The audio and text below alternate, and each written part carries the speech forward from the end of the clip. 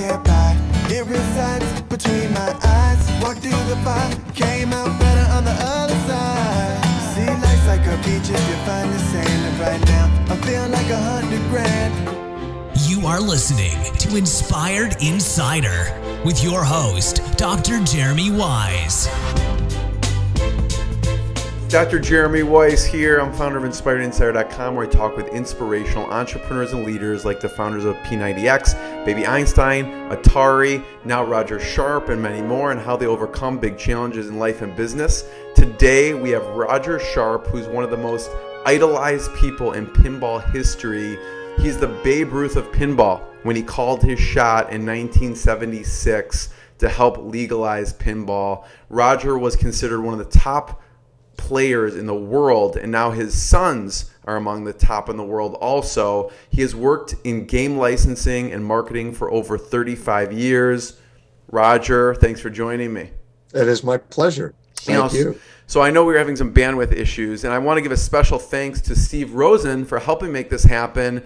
And he is also one of the best three-point shooters I've played basketball with. And so I'm really excited to get into this, and since we're having bandwidth issues, I just wanted the video to show up in the beginning, and now we're going to go to the landline so we make sure all your big lessons come through. All right. Did you want to stay with this for a while until it craps out, or it's up to you? Sure, we could stay with this. You know, one thing I wanted to talk about first is, you know, I watched a lot of videos for you, and then the Weisz video you told me about some history of pinball, you and your sons. What was so emotional for you about that documentary? I think, you know, about choice of language that one of my sons tends to use while he's playing pinball, which is always a nice reflection on his upbringing. I think in all seriousness, it was the fact that, you know, the life that we live, at least this is my view, the life that we live as parents, you'd like to think that the children that you raise have some degree of respect and admiration for who you are and what you're about, and hopefully the life lessons that you teach them. Yeah. And I think that was why. I think it was just an emotional time of, you know, my feeling that, and again, my life, specifically pinball and so on, you know, I haven't embarrassed them too much. I think you've seen some of the videos and the way that I tend to play.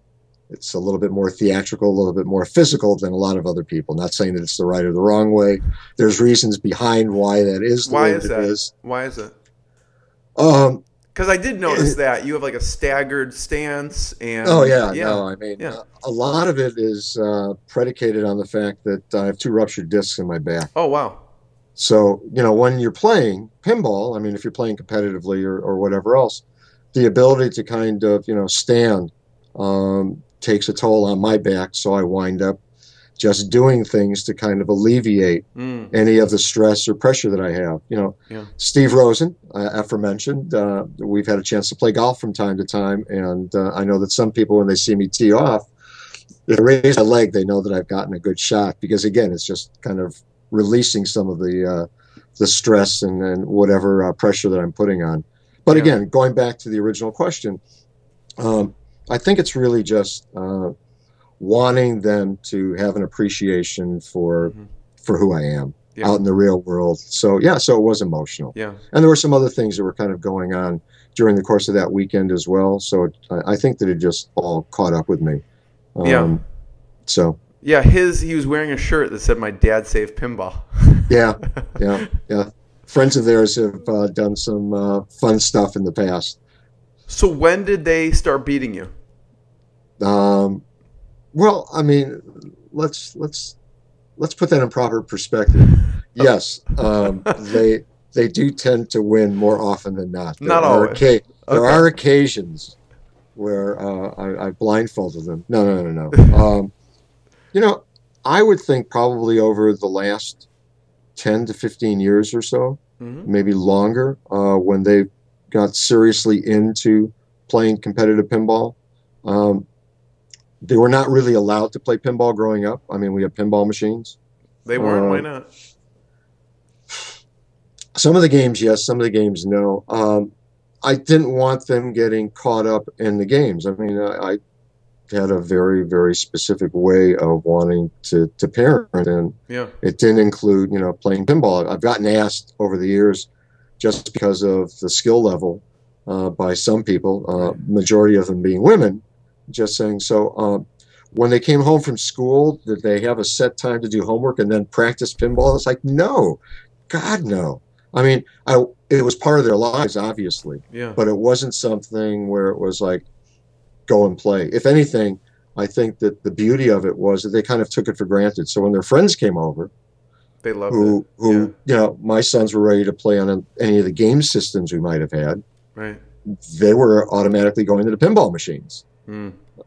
So again, I think that probably within the past 15, 20 years, where they have really kind of achieved a higher level of game playing and game analysis. I've always looked at competitive pinball as being comparable to chess, where you're looking at the beginning of the game, mid-game, and it's really the end game. It's a question of, how do you control that board, if you will, with whatever pieces you've sacrificed and wherever that power may be in terms of how you move forward to hopefully achieve a checkmate against your opponent. The same thing, really, if you wind up analyzing pinball. And each game is different, and each game plays differently, but there are certain objectives, and it's a question of really determining what's your best way to go. And my son tends to joke that, oh, yeah, our dad will make a ramp shot over and over again just because he likes it, not because it's worth points.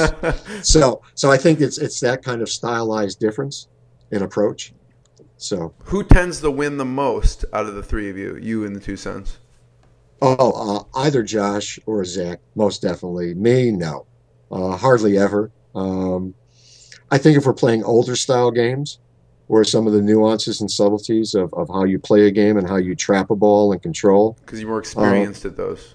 I am. And I think that, it's interesting. I tend to also use golf analogies because the old-time golfers from Snead and Hogan and whatever else played with real woods. They didn't play with the new technologies. Right, yeah. And, a long drive was 200 yards. Now it's like, 200 yards, it's, I don't know, that's a 7-iron. That's an 8-iron.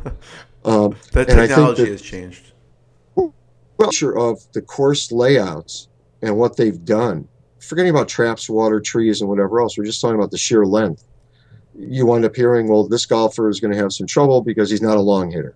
So he's going to have to be accurate. It's going to take him 3 shots for the par 5, where some of the other guys, it may be 2 shots. So you wind up starting from that deficit, and I think it becomes, problematic as to, what level of success that you can have. And for my sons, they've played on older games and newer games, but again, the style and methodology of gameplay, without getting into the intricacies of it, because I think it's probably for people who don't play pinball incredibly boring. I think that what they've been able to attain and achieve is really, really remarkable. And then between the two of them, it's just a question of who's on that particular time. The majority of tournaments that take place, there's over 2,000, and that number is growing worldwide. Every year? Of the number of events, yeah. Oh, wow. It's astounding. If you go to the IFPA website, IFPA Pinball, you'll get a sense of things as to what we've been able to achieve and accomplish. But within that context, most of those competitions are marathons.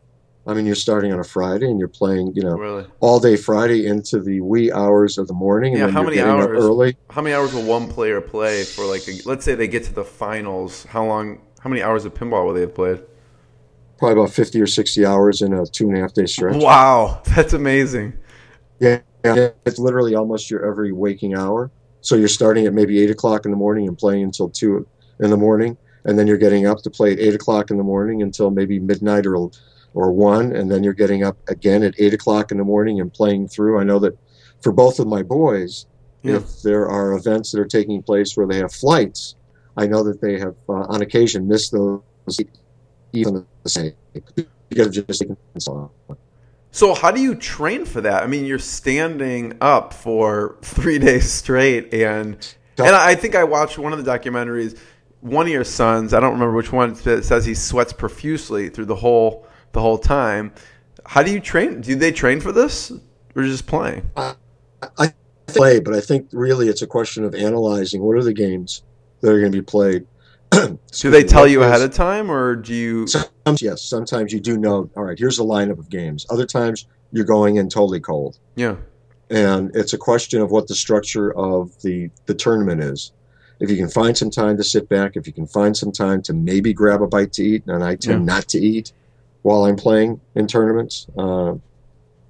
I drink a lot of tea if I can, or whatever else. Yeah, the training purposes you're talking about, and you just drink a lot of tea and try and get as much rest, but nothing. You're not doing like sets of push-ups or anything. No, God, no. I think that some guys are disciplined. Yeah. And absolutely, I guarantee you that they probably have some types of routines that you go through. Yeah. But otherwise, in all honesty, you're just sucking it up. I mean, you're just kind of going for broke. And as I said, a lot of it is just the pacing of, all right, what's the format? I need to qualify. If I qualify in the top 4, the top 8, I get 1 bye or 2 byes. If I qualify further down, that means I got to start early in the morning and just kind of go for broke. Is it a single elimination? Is it a double elimination? So a lot of those types of requirements, if you will, for each individual tournament really kind of sets you up for, how am I going to approach it? Yeah. And I think that, the boys may tell me something or tell you something different. They may say that, oh, no, we do X, Y, and Z, but as far as I know. How many tournaments do you go to per year? Not that many. Interestingly, I never really believed in playing competitive pinball. Okay. And it's just my quirkiness in regard to the relationship that I've cultivated between myself and pinball in general. But if it's somewhere local, and I don't have to travel, like your basement, then I'll do it. I mean, there's a pinball league that I've been part of since it started. I want to say maybe we started about 15, 16 years ago. There are some events. There's one that's happening now for those who are in the Chicagoland area. Please let me promote it at level 257, which is at Woodfield. It's a month-long tournament. You can qualify during the course of the entire month, and the finals are on the first Tuesday of every month. Yeah. But, there are places now, a lot of the barcades that are in the city, Logan Hardware, Emporium, headquarters, and there are events that they are staging on a, regular basis, and people always ask, so you're going to come downtown? And it's like, no way in hell. I mean, I'm out in the northwest suburbs. Right. And the idea of traveling down into the city is not appealing to me unless it's work-related. Yeah. So there are some events that take place, outside of the city limits, if you will. I know that my son's is a birthday surprise present. I thought of it as being a punishment. Signed me on to play in a major event in Pittsburgh last year in the summer. Yeah. So went to that. How'd it go? I think I surprised myself and everybody else by actually qualifying in the A division after a brutal series of rounds. Again, we were talking about, the amount of time spent, and started on a Friday, and it was like, God, I'm playing the entire day, and it's painful. I mean, it's painful to the point that you had kind of expressed, to be on your legs the entire time. Right. Who's the most feared player right now? Chairs anywhere? Yeah. Am I sitting on the floor? Let me hydrate. I mean, is there any Lipton tea? Is there some type of something? Juice? Because I don't want to drink soda because it only makes you thirstier. Right. And playing through to the conclusion of getting, as I said, into the final round, if you will, in the A division. Not the finals, which my son Zachary actually won, which was glorious to actually be there in person. Many of the tournaments are actually available where they stream them. Oh. So you put them online. So I've spent hours literally on the computer kind of watching. I've seen that. On the video, you could see the video cameras above the machine. Yeah, above the machine. Yeah. Yep. So I've seen the boys play that way, but to actually be there, and the Pittsburgh tournament, the Pinburgh tournament, was one of the majors. There are about 4 majors, a la golf, again. Right. And Zachary had never won a major. So it was huge, and it was just again, great to be there to witness it in person and to see them in the spotlight. What do people win for winning the tournaments? That particular one, I think it was $15,000. Wow. For first place. Nice. No, there. Right now, I think through prizes, cash, and whatever else, the various tournaments that I mentioned before, about the 2,000 plus events taking place worldwide, I think we're in excess of about $1.5 million. Wow. And a lot of them are smaller. Don't get me wrong. Some of them are just hundreds of dollars. Some of them, again, go up to multiples. Some of them, it's a brand new machine, which can be worth $10,000 unto itself. Right. So, right. So, and some of it is just, the trophies and just the bragging rights of knowing that, this is a person that's, kind of at You're the best. An ultimate. Yeah. I want to get into some of you have so many great marketing lessons, some amazing stories in the industry. We'll talk about the Babe Ruth when you called your shot and licensing. But I have to ask some specific pinball questions because I'm interested in those first. The pinball game you think that you dominated most? Oh, wow. In what era? Like if you were right now, if you were to say, we're going to do this tournament, everyone in the world, and you get to pick which pinball game everyone gets to play. I'd like to think it would be one of the ones that I designed. Which one? Yeah, which one? I know if there's a tournament coming up, hopefully nobody will listen to this who are actually playing it this coming Saturday. It's for the Illinois State Championship. And it's actually taking place at my son Josh's house. But okay. Sharpshooter is there and Cyclops are there, and those are going to be two of the games that I'm going to be picking. I feel comfortable on them. I know the rule set. Yeah. It's just a question of whether or not it's going to be my day. Yeah. But if you go back in time, the game that I mastered, the first one I ever mastered was a game called Hurdy-Gurdy, Gottlieb single player. The game that I played in court was a game called Bank Shot that I felt really comfortable with. There are certain eras. Everybody always says, "Oh, this is going to be Rogers Night for League," because there's a lot of old school games. Mm-hmm, mm-hmm. In terms of you're like, you created this one. No. Really? How many did you end up designing and having your hand in, like creating wise, like the Sharpshooter and Cyclops? How many were there? Oh, as a principal designer, we're looking at let's see, 1, 2, 3, 4, 5. I think 6. 6. Okay. Influencing other games. Yeah. I'd like to think that I've had a hand. I started It's hard to at count those. Yeah. Williams Valley Midway back in 1988, and we stayed in pinball until 1999. So yeah. Any and all of the games that were brand licensed themes, Yeah. Addams Family, Terminator, and so on, yes, I had a hand Yeah. in. Some of them, maybe I made a suggestion or two or had an observation for the design team. Yeah.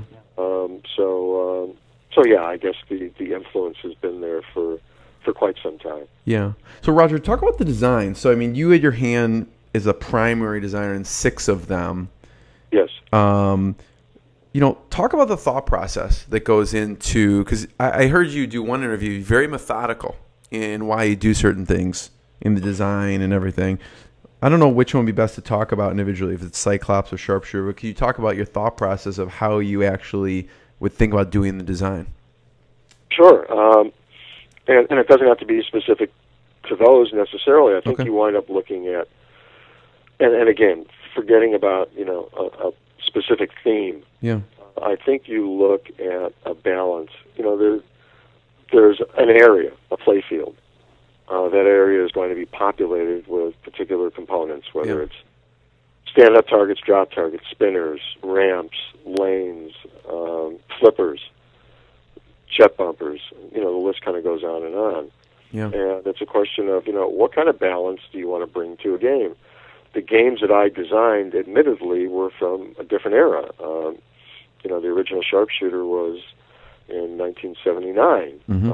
The follow-up was 1984 when we did Sharpshooter 2. Mm-hmm. Cyclops is 1985.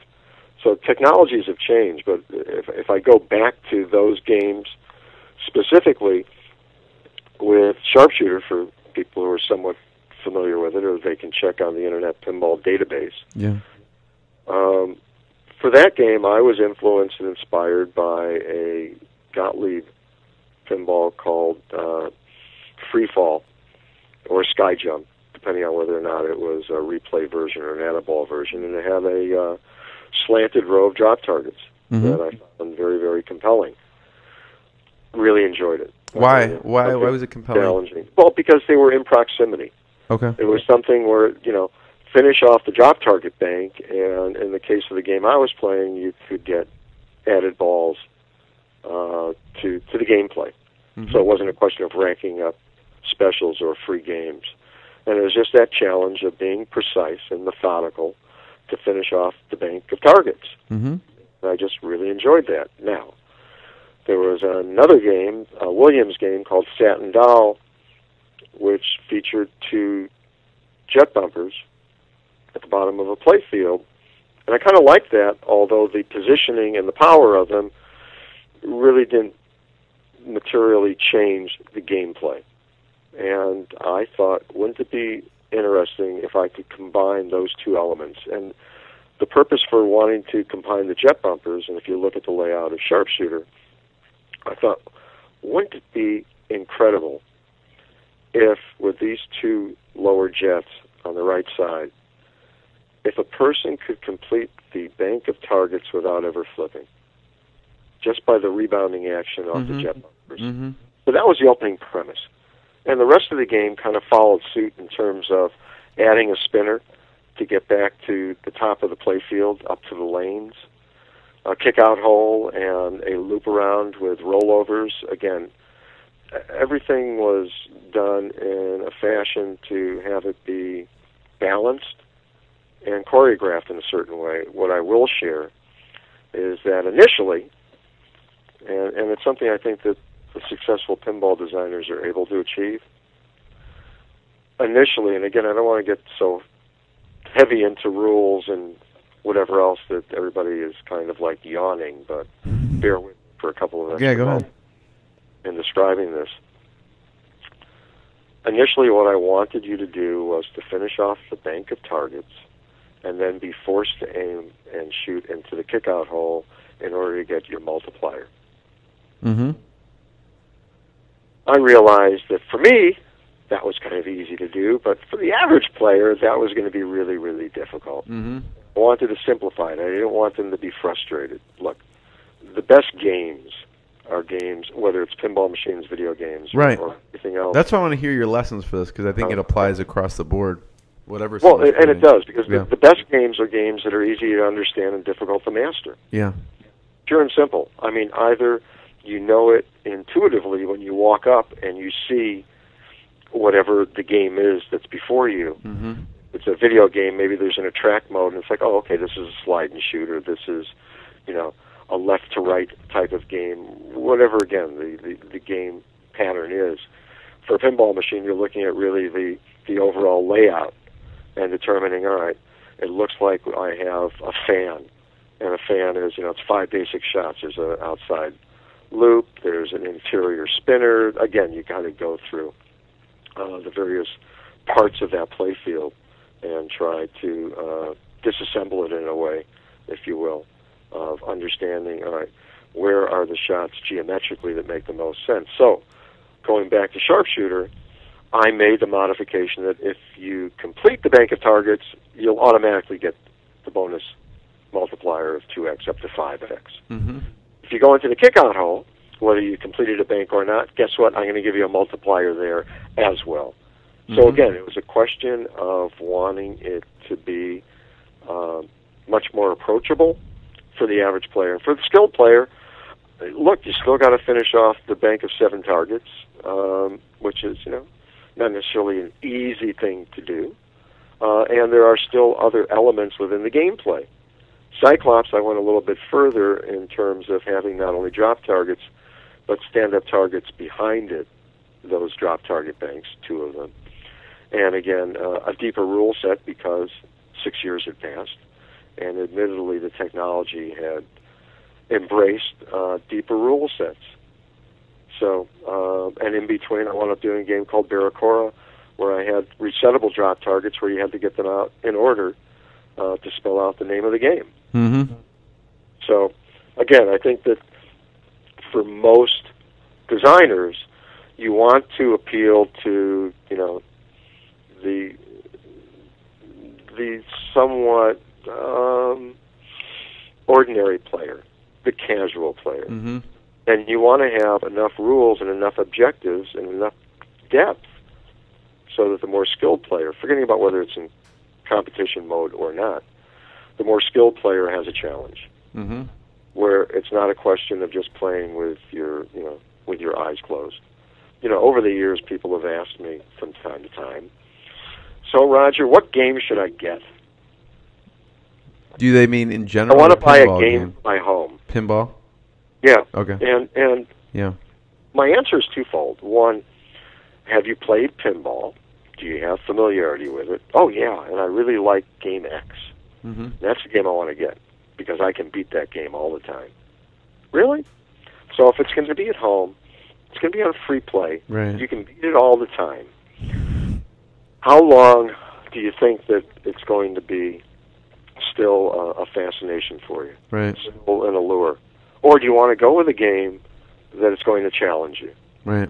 And my personal example of that is the fact that, the first game that I ever got was a game that I couldn't really beat all the time when I was in college, Mm-hmm. when I really started playing. Which was which? The game that I mentioned before, Hurdy-Gurdy Central Okay. Park. That was the one that, I could beat. And I had the opportunity to get that, or a game called Cowpoke Buckaroo. And I wound up buying the Buckaroo. Mm-hmm.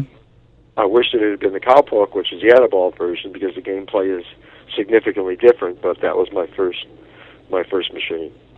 So I wind up telling people, if there are no specific machines that you like, per se, Mm-hmm. or have familiarity with, Yeah.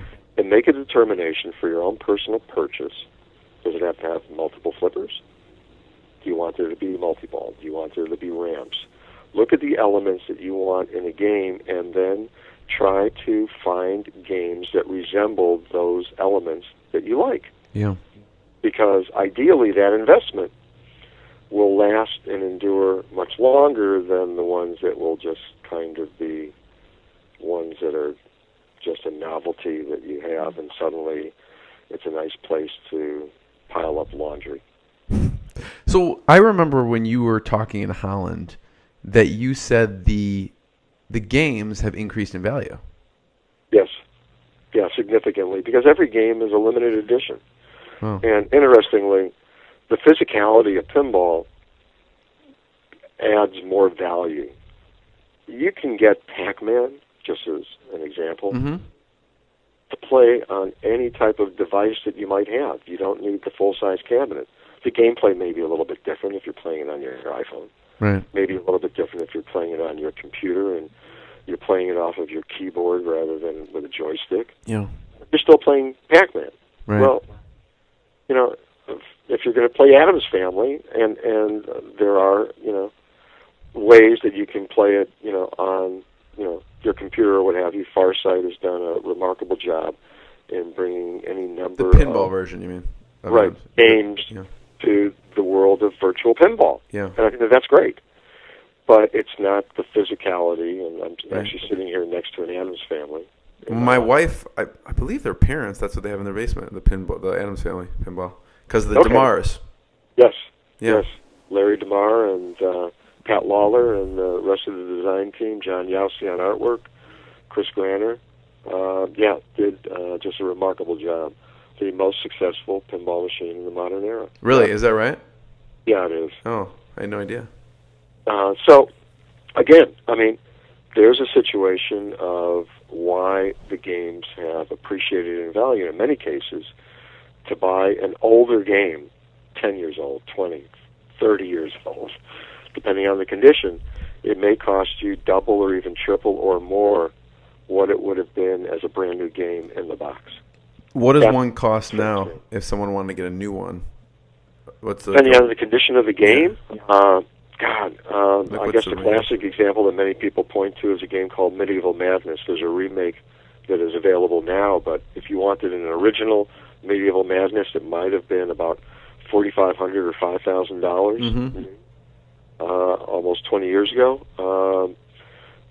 Now you can get one of those used games for around $15,000. Wow. Yeah. That's so amazing. It's crazy. I mean, it's like coin collecting, stamp collecting. Yeah. There's absolutely. Who has the largest collection in the world? Do you know? No, I mean, there's any number of people that literally have hundreds upon hundreds of games. There's a number of different museums that are open. There's one in San Francisco. There's one I visited in Rotterdam. There's a place in France. There was a setup in Washington for a while. The Pinball Hall of Fame in Las Vegas. I know I'm leaving things out and I'm apologizing in advance for ones that I've inadvertently omitted, but you can find individuals that have personal collections that are literally in the hundreds of games, with all of them functioning. It's not just a question of warehousing them. They work. It's part of their hobby. How many do you have? I have 25. 25. Plus, 4 antiques, including the first one ever patented from 1871. Really? Wow. Yeah. How'd you get that? There's a story behind it. There was a fellow by the name of Ken Rubin who was married to Fran Rubin.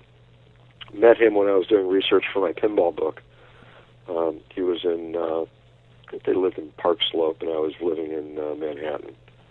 And heard about Ken and went out to visit him, and he had this incredible collection. In fact, he and his wife did a book, I want to say it was called Antique Amusements, a nice picture book, paperback, kind of chronicling and highlighting many of the games from the turn of the century on through, so old vending machines and other novelties from that era. And one of his prized possessions, among others, was Improvements in Bagatelle from Montague Redgrave. And in the middle of the night, I don't think I'm telling tales out of school after all these years, I was living at 21st and 7th in New York, and there is a knock on my front door in the middle of the night, which is somewhat shocking, studio apartment. And I went to the door, and it was Ken. And I opened up the door, and he said, "Here." And it was like, huh? Fran and I are getting a divorce, and I don't know what's going to happen with all of our collection, but I know if anybody would treasure and value and keep safe this particular machine, it would be you. So, here. It was a pinball machine?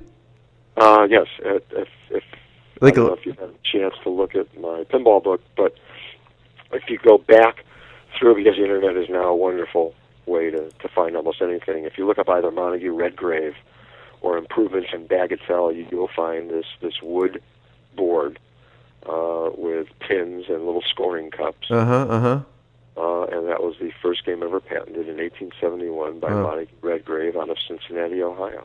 Wow. Because I was thinking studio apartment in New York. I don't know if you have room for a pinball machine. Actually, at one point in time, I had 5 pinball machines in my studio apartment. Are you serious? Yeah, I swear to God.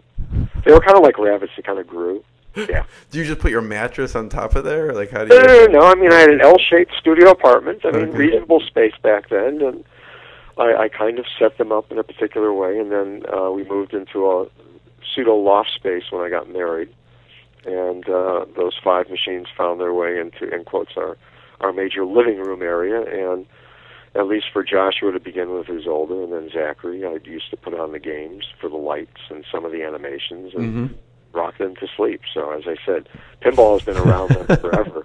When we wound up moving to a house in Connecticut, I just remember, and again, I know that I'm kind of segueing here, but hopefully it somewhat correlates. But, one of the prerequisites was that, we needed a space for the games. Right. Which had not necessarily grown in number at that point in time, but was about to somehow escalate. And I just remember we had gone out looking at some houses on a Sunday as a family and couldn't see all the houses that we were looking at in a town called Cheshire, Connecticut, which is outside of Waterbury and up near New Haven and Hartford. People a geographical reference point. and I wound up getting a call from my wife. Monday afternoon, she said, "We found the house. You got to come and see it." And I met with a realtor, and it was just funny because I walked in the front door and I turned to the right, which would have ostensibly been the living room. I said, "Oh, this is where the pinball machine is." She kind of looked at me and she said, "That's what your son said too." I said, "Well, yeah. I mean, I wasn't joking before. You're showing me unfinished basements and things and stuff that's down in the bowels of a house. No, I mean, this is a part of our lives." Right, here. right. So just to share. That's great. In context. Everyone was on the same page. That's where the pinball machines did go. It sounded like everyone was on the same page in the family. Yep, they were. They kind of knew. Your pinball book. Yep. I want to know when you started creating that. I went on Amazon, and you can get a hard copy version for $250. Yep, for your pinball $35 book. Limited edition. Yeah. Yep. Only 5,000 were printed. Wow. And the majority, I want to say all were personally signed, but I have encountered some over the years that for some reason I never signed them. But yeah, and there's a story behind physically signing 5,000 books. Yeah. I do not suggest that. What made you decide to? It was my first book. E.P. Dutton was the publisher, and they had the warehouse, and I was just like, well, we're doing this limited edition of the hardcover. Yeah. And we'd like them to be numbered and signed. And, if you sign, we'll come up with a stamp, and we'll just stamp them all. And I was like, no. I mean, that doesn't seem right. I should personally sign all of them. Right. Drove out to Long Island to the warehouse for the publisher. I mean, Stacks and Stacks is kind of like the last scene from the first Indiana Jones movie. Right. And it's like, and they set up a table with a light and had some, markers, Sharpies for me. And I don't know, probably like a half hour in, maybe I had done like a few dozen or so, and I'm thinking, what the hell have I done? You're like, I made a mistake. I made a mistake, totally. I'm going to get up and stretch a little bit. At that point in time, my back was fine. But it was just arduous, and I spent 2 days. Wow. Out in the morning until, 5, 6, 7 o'clock at night, going back and signing them. So, again, it was amazing. my way of just being as honest as I possibly could be if it was going to be a signed edition. So, yes, the price of the books and some of the numbers that I have heard have astounded me for what people What's have, the most someone purchased it for? You know? I heard a couple of years ago that the paperback, there was we had 3 different print runs. The first one was $7.95. The second one was $8.95. They probably could have charged more, but E.P. Dutton had never done an oversized cocktail table book before. Yeah. And the $8.95 price was a little bit lower than it probably should have been and could have been. But a number of years back, somebody came up during Pinball Expo, which happens annually in Chicago. There's always an autographing session on Saturdays. He had spent $500 for my $8.95 book. Wow. What year did you come out with the book? I thought was insane. I'm sorry? What year did you come out with the book? What year was that? 1977. Okay. And the fact that it has endured for as long as it has, and there's been other books. I'm very appreciative of it. I always comment that it's because of the incredible visuals that James Hamilton, my photographer, wound up bringing to life. Very, very wonderful photographer. Just great. But going back, I guess, to answer the question, why do a book on pinball? Yeah. Well, the sole motivation, and there needs to be some background to this. Are we okay on time? Yeah, we're good, yeah. Okay. You were working at GQ Magazine at the time, right? I was. Yeah. So I grew up pinball deprived, so there needs to be a reference point to all of the insanity. Yeah, so let's go back, actually. And you're saying, I want to talk about the book, but I want to go back. Well, this will lead to the book. Yeah, it'll lead to the book. Lead to my world of pinball. But yeah, because I want to know, obviously you grew up in Chicago. So when you were young, what did you want to be when you grew up? What did you want to do? Oh, wow. Initially, Yeah. I wanted to run in the Olympics. Really? Run? Oh, yeah. I was considered one of the fastest runners on the south side of Chicago. I went to O'Keefe Grammar School. Okay. And again, that part of the world has changed significantly. But we had a shelter house, and I don't know if anybody even remembers these kinds of terms. But No, what is it? Offered, this is back in the 50s, shelter house offered different after-school programs, if you will. Okay. So there was a guy that maintained the shelter house. Okay. And I signed up for like a track meet. I was like in 6th grade. And he set it up with different other schools and whatever else on the south side to run meets. Mm-hmm. And I ran 50-yard dash, ran a 100-yard dash, I ran relays, did a long jump, did high jump. The only thing I did not do was a pole vault. Yeah.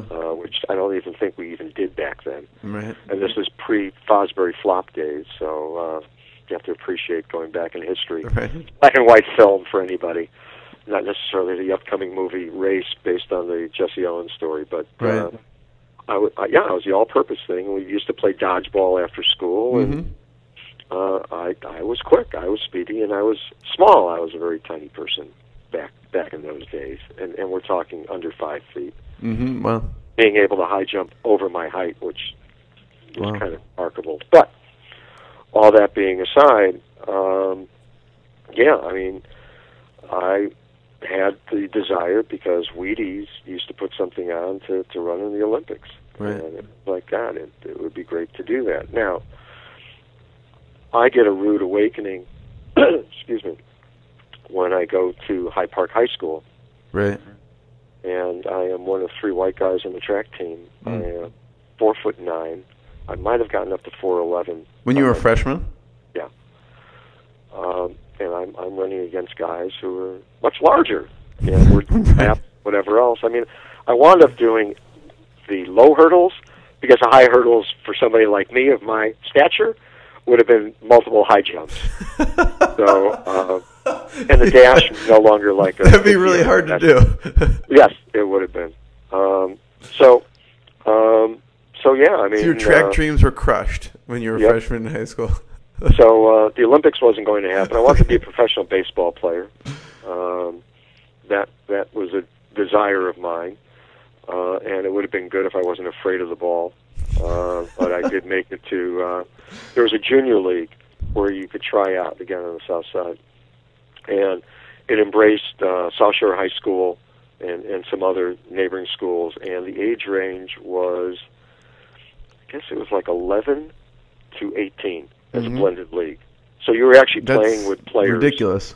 who were on their high school team who were playing in this league. Yeah. And if you didn't make the tryouts, you didn't play organized ball. You could play, whatever in backyards and schoolyards, like the sand lot or something.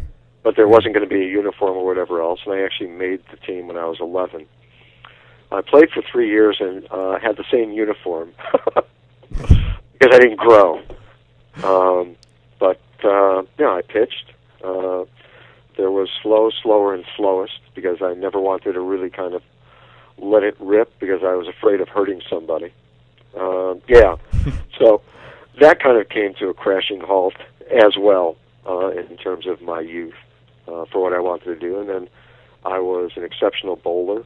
I was into sports. I mean, whatever the season was, I think that most of us who grew up in Chicago, and I don't care about generational differences. I think that there's just something embedded in us where you just switch.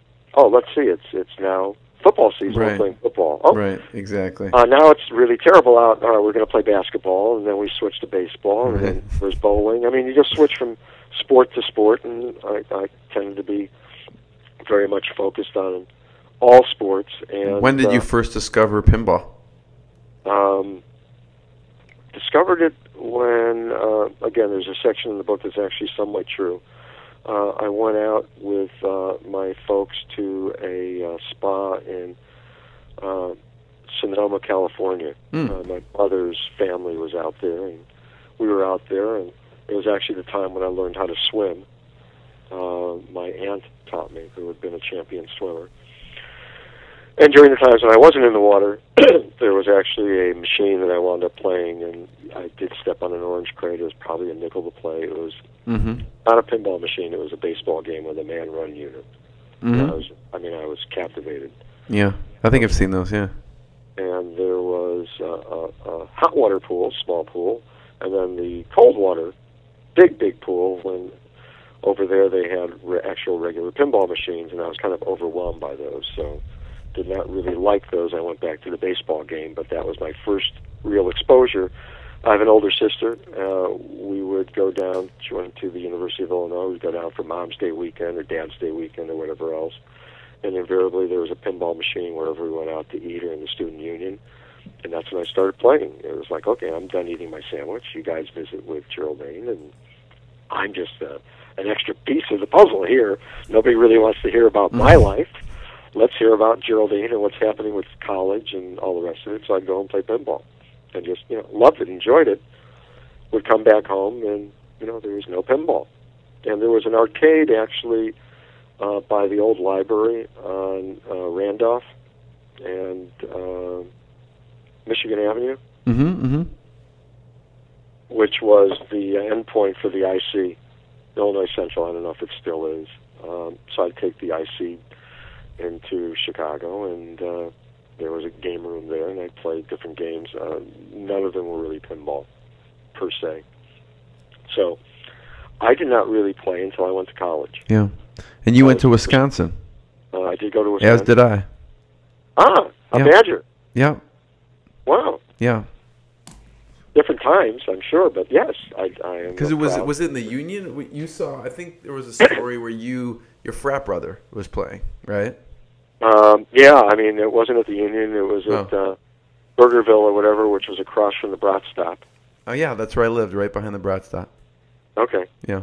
Near the Italian restaurant. Yeah. Yeah. So, yes, I started playing. Obviously, bowling was still something that I enjoyed doing. So, the Plaza.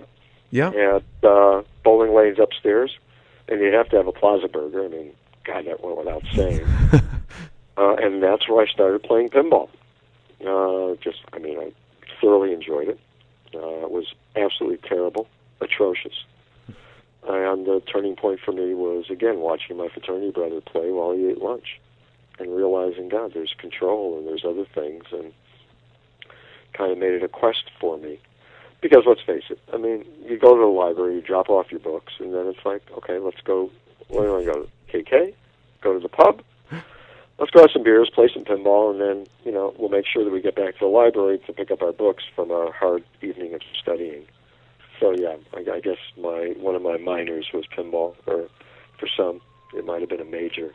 Were you thinking at that time, because I remember, he was doing multitasking, eating, drinking, and winning at this pinball, and you stepped up and just lost within a couple of minutes. I've joked that before he left Burgerville, all of the 10 balls had drained. I think he made it up Bascom Hill a little bit, halfway. I'll be generous, and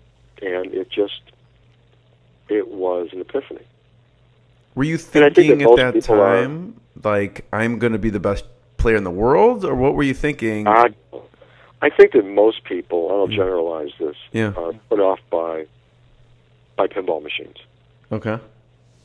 Depending on age and whatever availability or accessibility they might have had. Oh, I used to play, I don't want to play now. And I think it's something that is potentially ingrained in any of us for any activity. Mm-hmm. We don't want to feel embarrassed. Sure, we don't want to feel overly vulnerable to ridicule. Right. Like, my God, I cannot believe that you cannot beat my 6-year-old niece on Mortal Kombat. God, that's terrible. Right. You didn't even score a point against Anthony on ping pong? Right. Come on. Well, no, I used to play that, and I don't anymore. I mean, think of the people, because you guys play basketball, think of the people who would like to play but don't and are watching from the sidelines, or the ones who are playing with you where it's like, well, let's give him the ball once. Right. Let's allow him to shoot. That's me, probably. And you give him a lot of credit right. for the fact that he's there, and whether he makes up the fifth player that you needed or the third player, right. It's like, sure, we just got to have equal sides here. Yeah. We'll take anybody because we're light, one guy or two guys or whatever.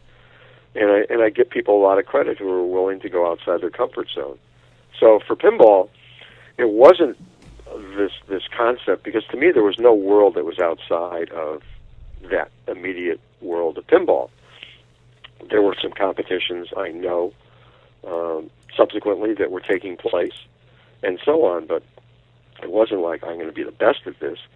I just wanted to get to a point where I knew that it was me controlling my own destiny rather than the games. Right. That I could achieve some semblance of skill and accomplishment. Much the same way, I never fancied myself to be the best bowler in the world, but I knew I was damn good. Baseball, the same. I knew that I could hold my own, despite, again, my fear of a hard ball just hurting me. Yeah. Running, it was quickly pointed out that, yes, at this level, guess what? The Olympics is not going to happen, but I'm still damn fast, and I can still surprise people, and I'm still going to compete my ass off. And I think that that's always been my nature when it comes to sports. Right. My sister took tennis lessons, and I would routinely beat her. Right. And if it hadn't been a situation where I was working, I would have been on a high school tennis team. It wasn't that I was the best, but, hey, I'm damn good. And the same with basketball. It was the same with all sports. So I think I viewed pinball the same way of like, all right, I can do this now. And, I've kind of talked about and described just the painful experience. I'd pull back a plunger and start flipping madly. Right. The ball wasn't even close to the flippers. You're just getting exercise. Absolutely. I am just being this lunatic person flipping, and then suddenly, and this is prior to even watching my... Suddenly, it was like, oh, you know what?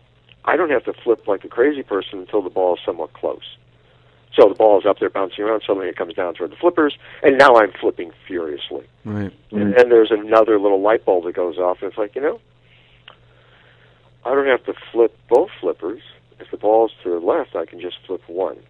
If the ball's to the right, I can just flip one. Those were the stages for me. Right. It was just a question of knowing, okay, I can flip at this point in time.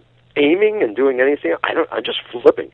Let me get the ball as far away from here as I possibly can, up somewhere in the playfield, and let it bounce around until it comes back down again, and maybe I can time it.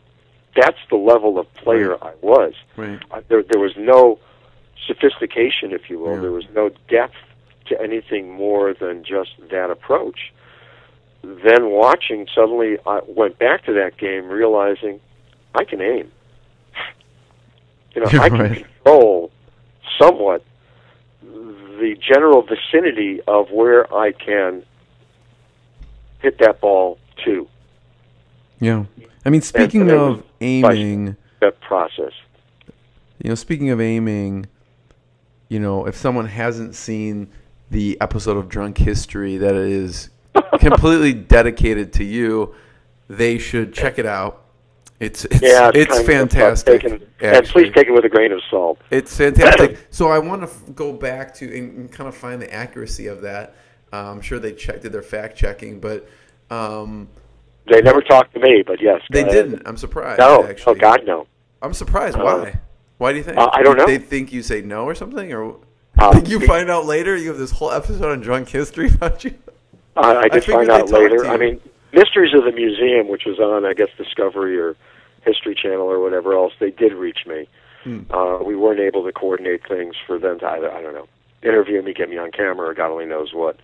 There, the segment that they did was a little bit seedier, a little less satisfying to me. Okay. plus the bad wig that the guy had, and the bad fake mustache, and whatever. The mustache was great, I thought. No, I'm talking about Masters in the Museum. Yes, Oh, I got you. the hairstyle and whatever else for the guy in Drunk History, sure. Yeah, that was fantastic. That was kind of fun. At what point did they outlaw pinball? 1941 in New York City. Okay. And actually in Chicago. And so... Which is amazing. And a variety of other towns and cities. So it's his equivalent to like alcohol. Like that's how bad it is for people, pinball. It's only, is that the only prohibition? You know, I mean, I guess there were prohibitions on games, you know, subsequently, but that's crazy. For pinball, it was, you know, stealing, you know, lunch money. It was gambling. Mm-hmm. The mob was controlling all these pennies and nickels. Oh my God! So there were many different, again, towns and cities. The most notorious, obviously, being Fiorello LaGuardia in New York, taking an axe to machines and dumping them in the East River. That's crazy. But you know, we tend to live in a society that looks at things in peculiar ways. Rock and roll music in the 50s with Elvis Presley, it's terrible. Right. Oh my God, what's it doing? I mean, rap music. You know, it's misogynistic, and it's this, and it's that. This is terrible. Right. The hippie generation in the 70s. Oh my God, psychedelic music, and it's free love, and girls are burning their bra. I mean, this is terrible. Right. Children are congregating in a schoolyard. Something bad is going on. We don't know what it is, but we don't want them to be there. Right. We're going to have rules and regulations as to how many children can be at the mall on a Saturday. Right. Congregating.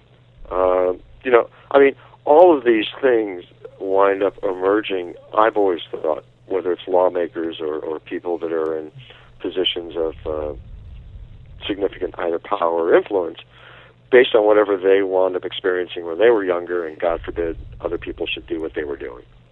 Oh my gosh. So let's outlaw, ban it, or come up with some kind of controls and restrictions.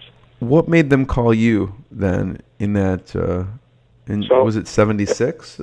In 1976, Who'd you get the call from? What'd they say? It was the Music and Amusement Operators Association of New York. Yeah. I had done a piece for GQ magazine, and maybe this kind of goes as to, you know, how everything kind of started. Yeah. So I majored or minored in pinball throughout my matriculating in college. I moved to New York to start a career in advertising, and there's no pinball. So I go from ignorance to feast to famine. Mm-hmm. So there's no pinball. And it's like, okay, not really liking this at all. My career shifts to become associate editor of Gentleman's Quarterly magazine. And now I'm in a position of being able to either take on stories myself or bring in writers to write certain stories. And I thought,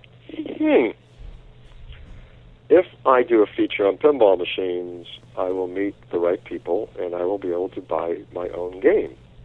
That was the sole motivation and purpose. You just wanted your own game. That's all that I really did. I mean, what has emerged over the past, 40-plus years is an outgrowth of wanting my own game. I told people this numerous occasions, and I think it holds true for any of us in our lives, whatever we choose to do, whatever we had a desire and an ambition to want to do. Mm-hmm. And some of that is the same. Maybe it changes, over a course of time for whatever the reasons are. If I had grown up in Chicago without pinball, okay. And maybe I would have, played it a little bit in college because that's what we were doing when we went out drinking and partying and whatever else. And if I had never seen my fraternity brother play, probably wouldn't have meant anything. And if I would have then moved to New York without pinball, it would have been okay. It's not there. No change, yeah. And there would have been no change at all to anything. And, my life would have taken on undoubtedly a different path. So, having said that, sometimes the pieces that are in play that shape what we wind up doing are ones that we maybe never thought of or anticipated. So wanting my own game led me to want to do a feature in GQ. And I had done some other writing, along the way, not the least of which was, sorry for my dog barking. You okay? Not the least of which was when IRAs first came out, and I'll just use this as an example. Eugene Keogh was a congressman from New York who created the Keogh plan. And everybody was talking about saving money and retiring as a millionaire, God only knows whatever. And I thought, God, this would be great. Let me see if I can reach his office and go in and interview him, because might as well go to the source. Right. I called up. I got a time to go in and interview him, and I remember meeting this congressman, and was so appreciative. I said, I am sure that, God, New York Times and everybody else under the sun has probably come in, and I don't want to take up your time. I'm just here for GQ, magazine. And what he recounted to me was the fact that I was the first person to come and actually talk to him. There were features in, whether it was Fortune magazine or anything else, there were all these features, but nobody had taken the time early on to actually meet with the person who developed this entire, program for retirement savings. Wow. So, excuse me. Wow. So, I tend to be very referential and wanting to do, whenever I've done any writing at all, and I've written or contributed to 14 books, so it's not just my pinball book. Right. So the first thing that I did was I went to the New York Public Library on 42nd and 5th, because I've now assigned myself this, feature on ball machines, and go into the stacks and look up pinball, and I'm thinking of any and all words, flippers and tilt and whatever, to see where are the books. Because the first piece I ever did for GQ came about as a freelance. I had sat down, and I'm still in advertising as a copywriter and an account exec, and had won some awards, which was great. But, as I had mentioned before, I was tired of losing people after a headline in a paragraph. I really had a desire to write. Did you have any favorite copywriters that you followed at the time, like getting into copywriting? No, but, this is an era back in the 70s of Jerry Della Femina, George Lois, Mary Green from Wells, Rich and Green. This is one of the golden eras of advertising. Yeah. A little bit post Mad Men. Right. But somewhat very true to that. Yeah. And it was just a remarkable time. I don't want to necessarily belabor that. But, I was very fortunate to land what I landed when I did. Yeah. And having someone who was an incredible mentor at the time to get me through some tough times. But, again, so you went into 55 the stacks. letters to 55 different magazines, publications, asking what the procedures were for submitting story ideas. And each one had to be individually typed, because I'm somewhat anal and idiosyncratic that way. So it wasn't like I was running them off on a mimeograph machine or whatever else. Each one laboriously, I guess. See, I never learned. I just thought of this. I've never said this before in the context. You would think that doing 55 letters on my IBM Selectric would have been reason enough for me to say, okay, I'm not going to sign 5,000 books. Just saying. It wasn't an afternoon escapade of like, all right, let's type this letter up. Let's type this. It was a period of weeks for me to get through all of this stuff so I could, personally sign each one of those 55 letters. I got 3 responses back. 2 are on my own letter saying thanks but no thanks. Right. There's always a daunting kind of obstacle. One was on personalized stationery from who I would ultimately find to be the managing editor of GQ, saying if I knew anything about tires, wheels, bicycles, or cars, call this number. Sure. That's the opening you needed. Finally, the summer before, I had worked with a couple of my dear friends, brothers, who had started a bicycle pack business out in Southern California. So I went in for my meeting with the then editor and managing editor of GQ, which at that time was the weak sister publication of Esquire. Mm-hmm. And they held up two ads. One was a $99 bicycle from Sears, and another one was, I don't know, a $1,000 bike or whatever. And so what's the difference? And I just spitted out some words. It's molybdenum frames and Campanella brakes and, I mean, other stuff. I didn't know what the heck I was Was that the interview at that point? That was, no, that was actually, well, it was me going in and them determining whether or not I was the right person to assign the story to. Okay. And what they wanted was about, I don't know, 2,500 words on everything anybody would need to know about buying a 10-speed bicycle. Yeah. And I was like, okay. So when I threw out my choice words, it was like, well, you seem to know everything. Great. Here's what the, what the fee is and the deadline, and, go for it. And I was still in advertising, and Crocs and Brentano's was a bookstore that was renowned back then, and had a couple of wonderful stores actually in Chicago, but there was one on Fifth Avenue in New York, and I went from the GQ office directly to Crocs and Brentano's and bought $88 worth of books on bicycles, and that's what I used as my reference to turn in. I did something that was totally unfathomable, and it's terrible. I should never do it. I turned in a 19-page manuscript. Whoa. 3 months early, and said, here's my rough draft, let me know what you think. So out of that, I wound up getting 3 more assignments and ultimately wound up being offered a job at the magazine. So, again, not knowing anything, I bought books. I wrote a story. I actually gave it to a bicycle shop owner that I knew off of 2nd Avenue and around 23rd Street in New York City, and said, here, take a look at this. Tell me if it makes sense at all, because I don't know. And he came back and said, looks great. I was like, okay, cool. Thanks. So the same notion existed when I was on staff for pinball. I got to do some reference. I don't know where to start with any of this. I don't know any history or anything else. I'm totally clueless. All I know is I'm going to get a pinball machine. I'm very excited. I'm going to buy one because I'm going to meet people. So Right. I started meeting some people, going to my first trade show, and this would have been in, actually the first one was 74, but it would have been 1975.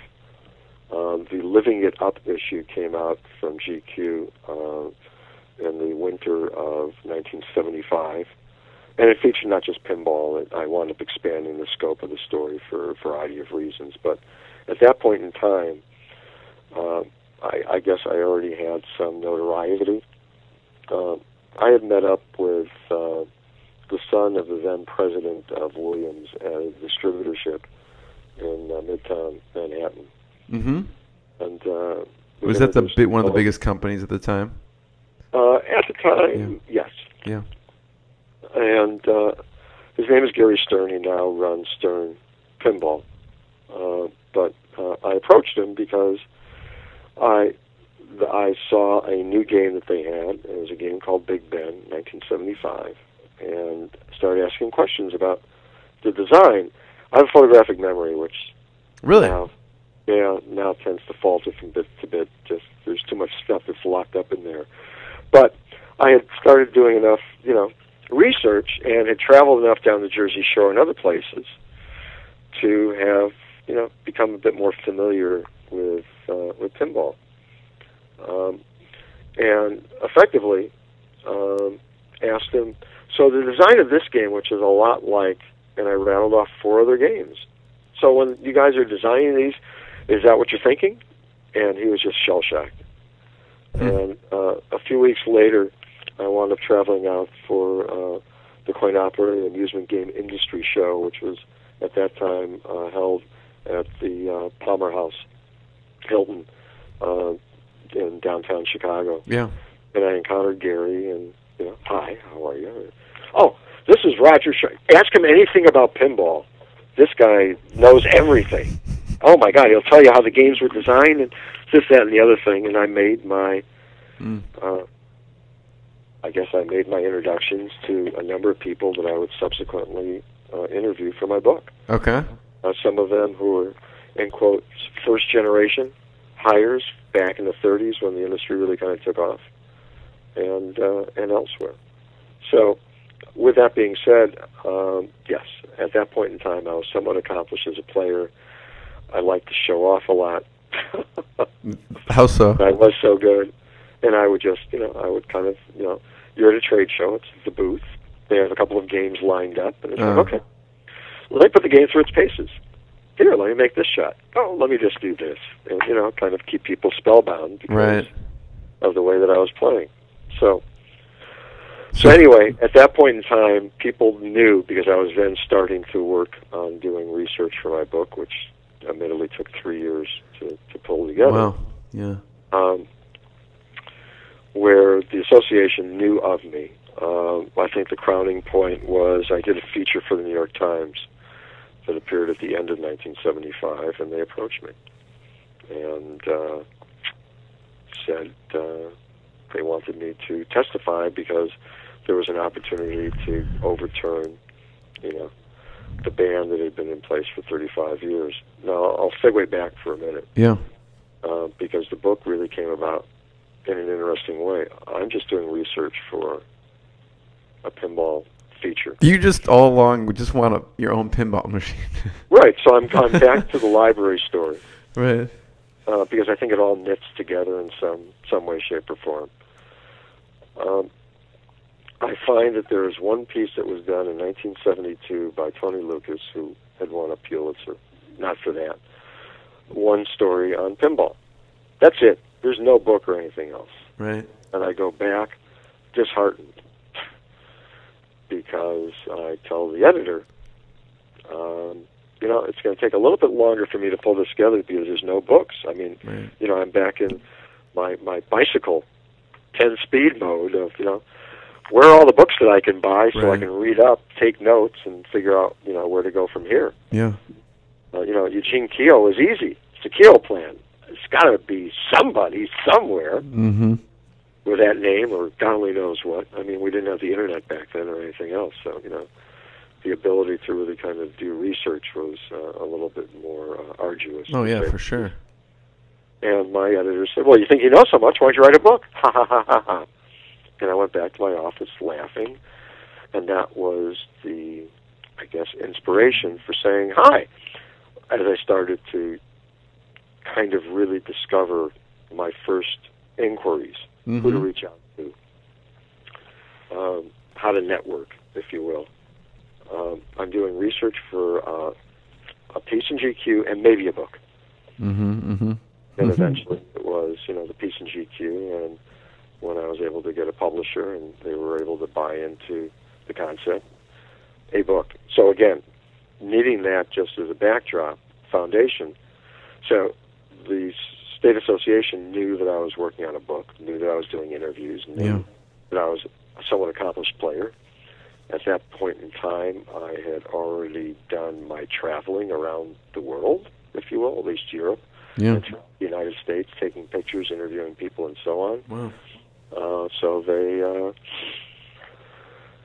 approached me and said, would I be willing to testify that... So New York Times called you? No. After the New York Times piece. Oh. The New York Times piece came about because the art director of my book was a fellow by the name of George Delmerico, incredibly talented, who was the art director for the Arts and Leisure section at the Times. And also was art directing for the Village Voice. Okay.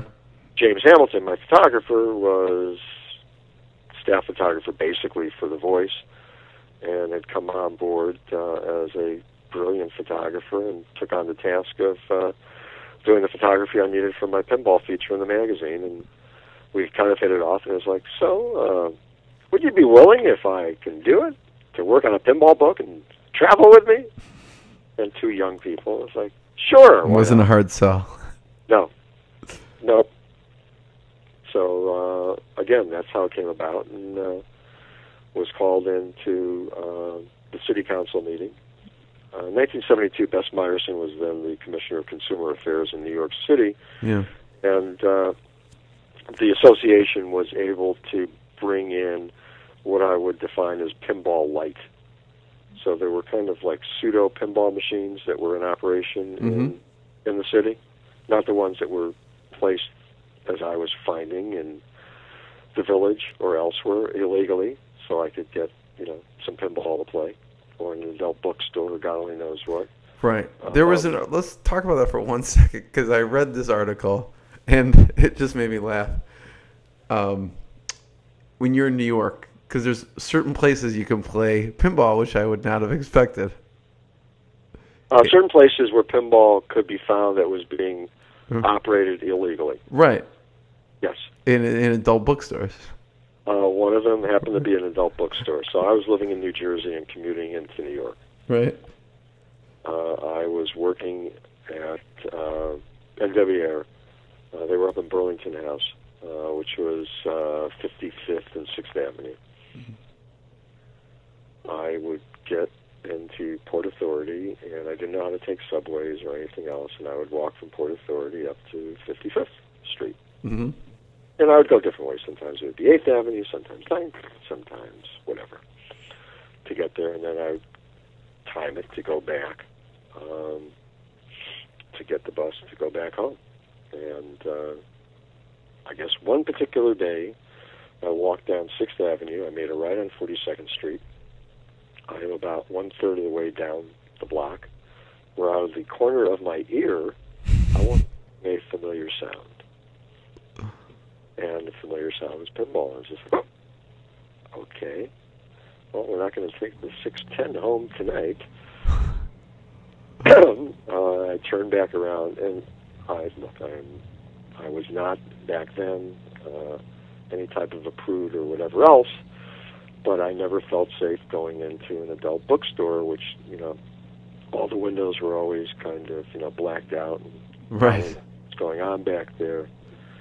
And I'm this somewhat naive little Jewish person from the Midwest. Right? You don't want to walk in and they never walk out. And type be of killed, right. That's Right. Like, oh, my God, my parents, the horror. I mean, the first time, right, again, don't mind me as I kind of go off on tangents. Go ahead. So my first bus ride into the city for my first day on the job, get in the Port Authority, and I am walking down the street. Now, you have to understand, and maybe some of this still holds true. I've always believed this, and if it's inaccurate, then I stand corrected. But, Midwesterners, Chicagoans, I have a deep love of Chicago, but we tend to, walk with our heads up. And we look at people, in the face. and whether you smile or acknowledge or not, it's not as if we cower and kind of try to go invisibly on our way. Right. Just the nature of the beast. Right. I'm getting off my first day, and I'm all excited, and I'm walking up, I guess it was 8th Avenue, and this guy comes up, and he is mumbling something, and I do not understand what the heck he is saying. And I am just walking, and he is walking next to me. A vagrant, obviously, and it took me 3 blocks before I understood that he wanted money from me. And it was just like, oh, no, thank you. And one of my lessons, because I share that with the people, and it's like, well, you don't catch their eye. The minute you catch their eye, they got you. Just avert your attention. You can look from a distance, but the minute there's eye contact, if it's somebody that wants to, hit you up for money or God only knows what, you're gone. You're lost. And plus I couldn't understand anything. So I want to use that in the context of, again, here's this peep show. I'm hearing some sound. The window is not totally blacked out, so I kind of see the legs or part of the legs of the pinball machines in the front. Yes, I got to go in here. I go in. I think they probably had like 4 pinball machines lined up. Excuse me, backed up to the front window. And I go to get change, and behind the guy sitting at the booth is, black curtain that leads to, whatever the movies are that are being played and the peep show stuff back there. Right. There's a couple of businessmen who have their briefcases down, playing in their suits, and it's like, okay, this is home. And that became a daily ritual for me. There were times where I was like, you know what? Let me go down and play some pinball during lunch. Mm-hmm. I think I have time. So my path to work absolutely became Port Authority, 42nd Street to 6th Avenue, make a left, and walk all the way up. I'd probably play a game or two in the morning, depending on timing, weather, and whatever else. Maybe in the afternoon, and then at night. One of those occasions, whatever time it might have been, I remember going in, and the games were all disassembled and on the side. And by then, I kind of knew the guy, getting my quarters and whatever else. And right. I was up to him. I was just like, what happened? And they came in and they busted us. Oh, what? And I remember just being incredulous and just saying, wait. I don't know what goes on back there, pointing to, where the movie stuff was. Right. But pinball, they busted you? Right. And he just kind of shrugged, yep. And I was like, okay, thanks. Bizarre. So my path changed, and at one point in time, I was down in the village, probably around the same time frame. So this is, 1972. I mean, this is pre-GQ and everything else. So I found a place that was like a head shop record store where they had pinball machines buried in the back, and just happened to be in there. I think I was looking for records. I wasn't there for the water pipes or anything else, and found pinball, and that became my haven as well. So I just had to have you tell that story before talking about the testifying thing, because the fact that it's an adult bookstore, there's peep shows, and they come in and confiscate and raid because of the pinball is just right. So again, going back to it, Bess Meyerson, 72, is able to get some reform done, but not significant. By 1976, excuse me, Eleanor Guggenheim is now the Commissioner of Consumer Affairs, and she is inclined. Now, understand, this is pre-video games coming out. She is inclined, because there's some playlands and whatever else in Midtown, and there's an arcade down in Chinatown and other spots. She is inclined to allow pinball to be brought back. And Eugene Masterpieri is a congressman who is advancing a bill for this to happen. So that is what the setup was, and they needed somebody who was not encumbered by actually being part of the industry. So I became the choice for it. Right. So you go in to testify, and what happens? I go in to testify. The court is filled. There's camera crews and everything else. I'm somewhat claustrophobic. Really? Yeah. I mean, again, part of my own neuroses. And when I saw what the courtroom was like, it was like, I can't do this. Right. I would have walked out. Forget it. Did you realize how much pressure was on your shoulders at the time? I mean... Oh, it wasn't the pressure. That didn't bother me at all. It wasn't? Okay. No, it was the fact of feeling trapped. Oh. What happens if I have to go to the bathroom when I'm testifying? I mean, I'm going to be trapped sitting down in a chair. It was, I mean, if anything, the saving grace was when I got a chance to actually play. I got to stretch, get up, and show off. And I remember Rufus King, one of the industry attorneys, a marvelous guy, was very helpful when I was putting my book together and doing research. He had actually been one of the principal attorneys for the Kefauver Commission case back in 1956 to help articulate a law that basically established the difference between amusement-only pinball machines and those that were, in fact, games of gambling, if you will. So Rufus just said, hey, you're going to go, it's easy. I mean, I'd never testified in a court before. Right. Great. I mean, they're going to ask you questions. You have all the answers. Come on, then you get to play. You can do this. They just want you to play. And if you need to take a break, just say, hi, excuse me for a minute, and you take a break. Right. Really? Okay, cool, because that's not how it is on TV. Right. I see Perry Mason grilling people. They don't get off the stands. I watch the Defenders with E.G. Marshall. I'm sorry. So went in, and it was just interesting because the person that was chairing the city council committee was very gruff and very adversarial and antagonistic to me. I mean, the first questions after I was sworn in, who are you and whatever else. All right, so who paid you to be here today? Nobody. I mean, in the back of my mind, it's like, you mean I could have gotten paid? In here? Excuse me. I mean, understand that you're working on a book. Who's paying for that? Well, E.P. Dutton's the publisher. Which of the manufacturers is behind that? None. So, I mean, it started off like that. Yeah. And then the testimony continued for a while. There were 2 games that were brought in. I did not have any choice over the games, so I'll make that clear up front. Yeah. And it didn't matter to me. It would have been any game. Again, being somewhat confident without some level of modesty. Right. But there was a game called El Dorado, and then there was another game called Bank Shot. Both got lead games. And the reason for 2 games in the court was it's a pinball machine. If something goes wrong, at least we have a backup. Right. Okay, but this is going to be the designated game.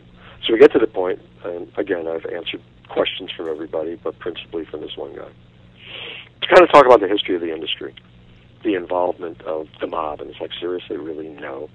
Whatever the Hollywood version is, based on my excessive amount of interviews and copious research into the history of traveling around Europe and the United States and so on, and meeting with all the manufacturers, no, and so on. So kind of going through that litany. I get up, because he said, I guess it's now you're going to be showing us that, it's a game of skill.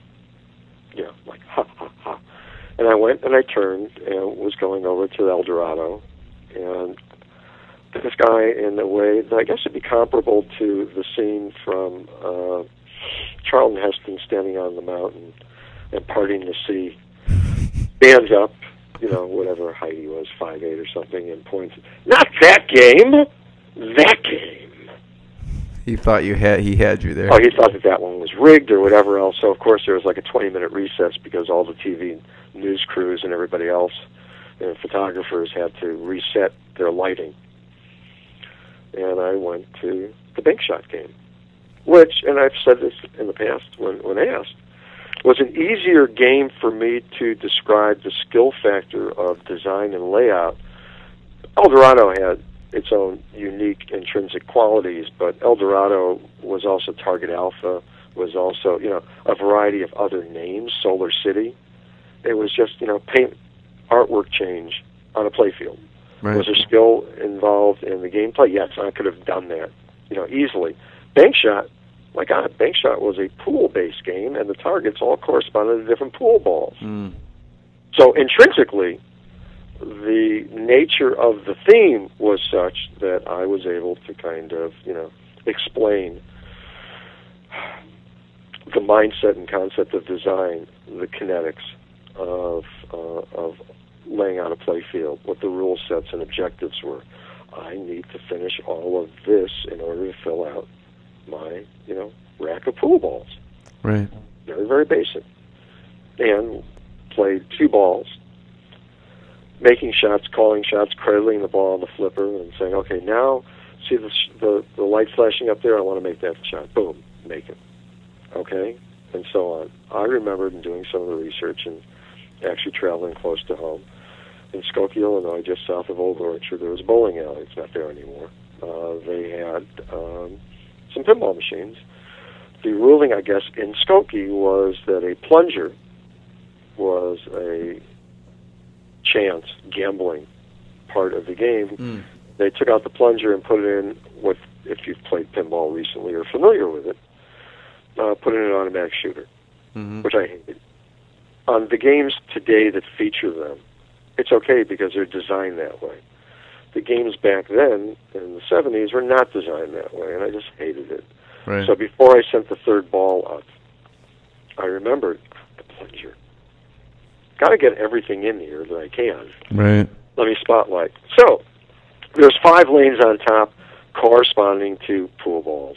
And the layout of the game, again, if you take a look at it, you'll see what I mean. There's no real shots back up to the top. So what I impressed upon them was, I said, unless you get some bumps and nudges from the jet bumpers just below, it's a 5-ball game. There's 5 lanes on top. And in order to fulfill what the objective is, you need to get all 5 lanes, lit, unlit, if you will. So, and see the gradient lines down here for the plunger? Well, this corresponds to, this is skill. Because if I pull it back just right and so on and so forth, I can accurately send the ball up and know approximately where it's going to go. I said, but if I pull this back just right, it will go down the center. Right. Now, maybe Babe Ruth in his infinite wisdom really did know that he could do whatever he could do and thought about it ahead of time just to, shut everybody up in the opposing dugout. I don't know. I just did what I did based on the fact that I knew in the back of my mind, if I needed to, I'm going to be somewhat close.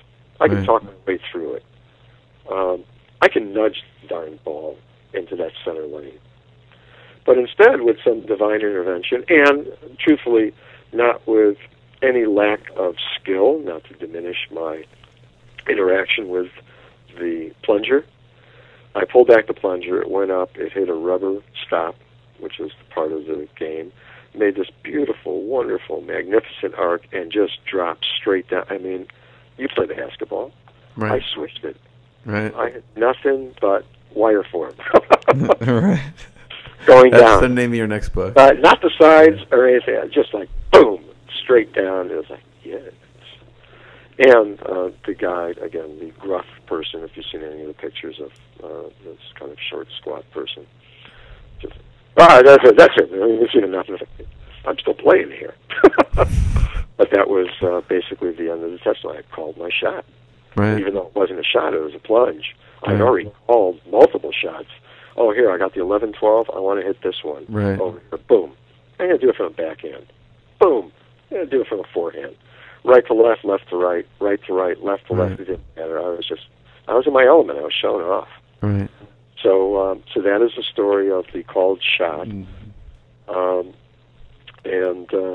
City Council voted 6-0 to allow pinball back in, and as I've always thought, it was kind of nice. I know they didn't do it on purpose. Then Mayor Abe Bean, on my birthday, August 1st, signed it into law, and pinball was allowed back into New York. The manufacturers of the pinball machines must have loved you. Yeah, I kind of opened up a new market for them. I actually testified in Columbus, Ohio, with the Attorney General. I helped out in a couple of cases in the South, something out in the West Coast, and actually offered some assistance to the overturning in Chicago to allow pinball back in Cook County. Yeah. And you've done some amazing things as well in the licensing world for the pinball machines. Can you talk about what's been one of the most successful or proudest licensing deals that you were able to put together? There's been any number of them, obviously, and for those who aren't aware, licensing was something that occurred, at least in the world of coin-operated amusement games, back in the mid to late 70s. It actually put Bally Pinball on the map. Had a tremendous impact. When the industry kind of went dormant for a while, when video games took over in the late 70s, very early 80s, and companies like D. Gottlieb, Williams Electronics, Bally, Chicago Coin, and back then Stern Electronics were kind of taking it hard. Who were they competing against? Like Atari, or who was? Well, yeah, Atari was out there. Atari actually started doing pinball. Oh, really? Recently, Sega, Namco, Nintendo.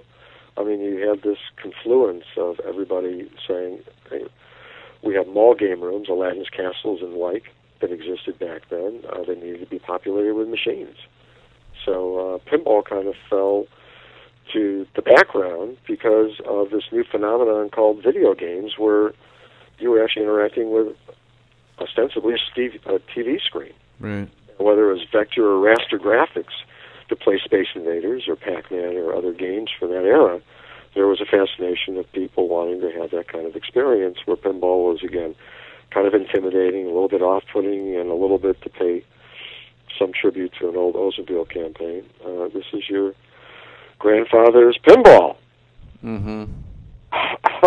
We want new technology, even though the technology of pinball back then was new. It was electromechanical before it had gone to solid state. So, again, what wound up emerging was a new breed of pinball machines in new locations. And when I came on board in 1988 and made the move from the East Coast back home, if you will, I believed in brand licensing. Right. And suggested it, much to the chagrin and the negative reaction from the corporate executives at Williams, because we were about to purchase, in fact we did, the amusement game division from Bally at Bally Midway, and as was told to me, look where it got them. I was like, well, that was before, and I think that there's room for it. So Elvira was the first brand license that I worked on, and working with Cassandra was just a real treat. Yeah. The game was a remarkable success. The introduction of it at a trade show was something that was beyond my imagination. What was it like? Oh God, the seas parted. The trade show took place actually at what was then the Hilton. It's now the Westgate, but it's attached to the Convention Center in Las Vegas, in their convention area. And we had two games set up, one for Williams and one for Bally. One was Police Force. The other was Bally had kind of outfitted the booth into this kind of regal place for Cassandra to sit. So she was there, like... She was there in person. Debuting with the... And we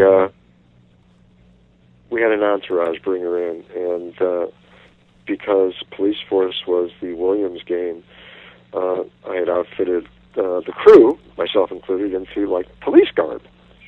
So, and we had actual, real, police-type people as well. But here we are, all of us, bringing her in, and I wanted to make certain, because back then it was much larger than the show has become.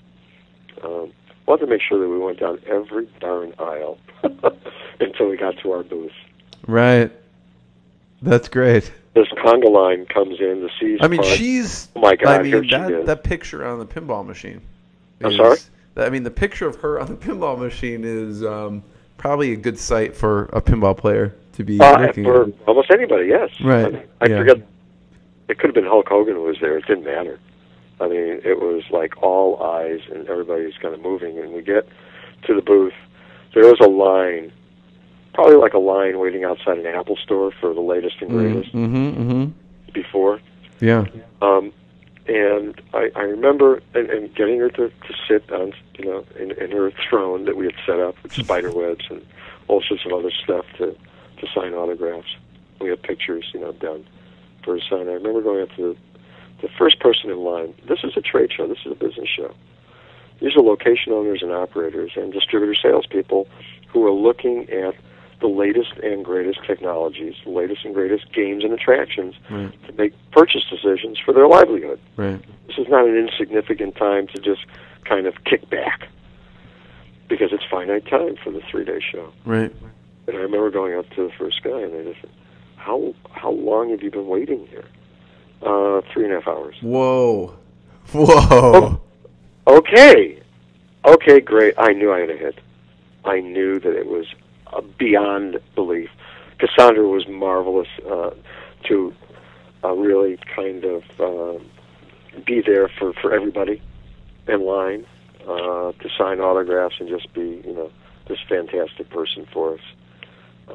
So that was a cherished memory of my first license being the success that it was. That's amazing. So that was your first license.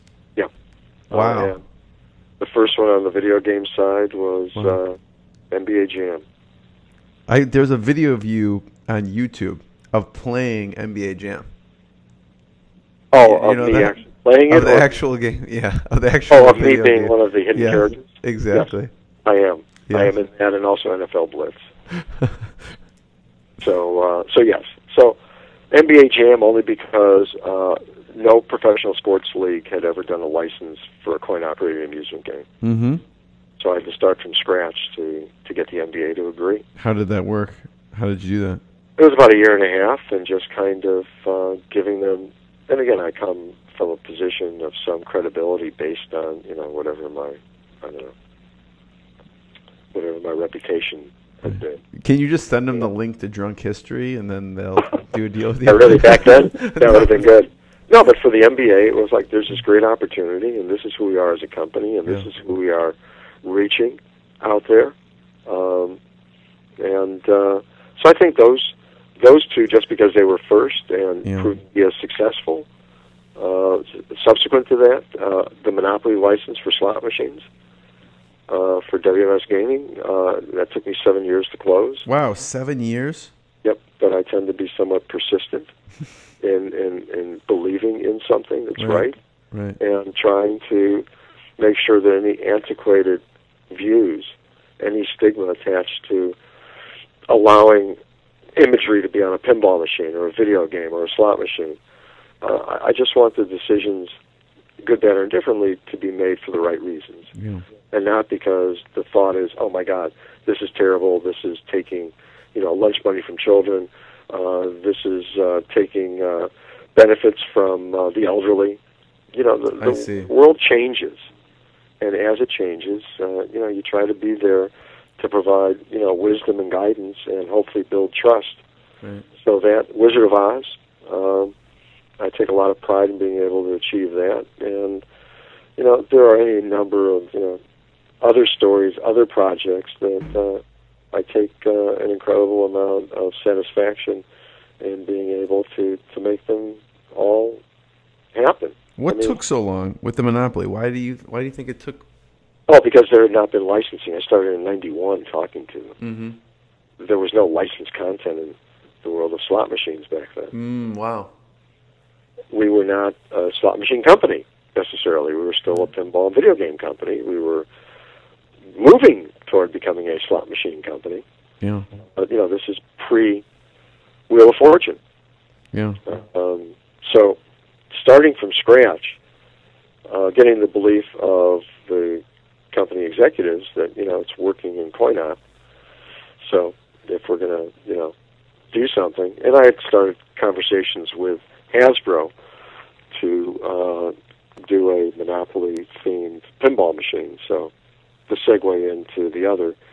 And it was just a question of comfort level. It was a question of believing enough with Alan Hassenfeld and his other lieutenants that this is the right choice with their crown jewel, and carving out an original agreement that would allow both sides to walk away if, God forbid, there was any backlash. Right. If there was anything negative attached to it. Right.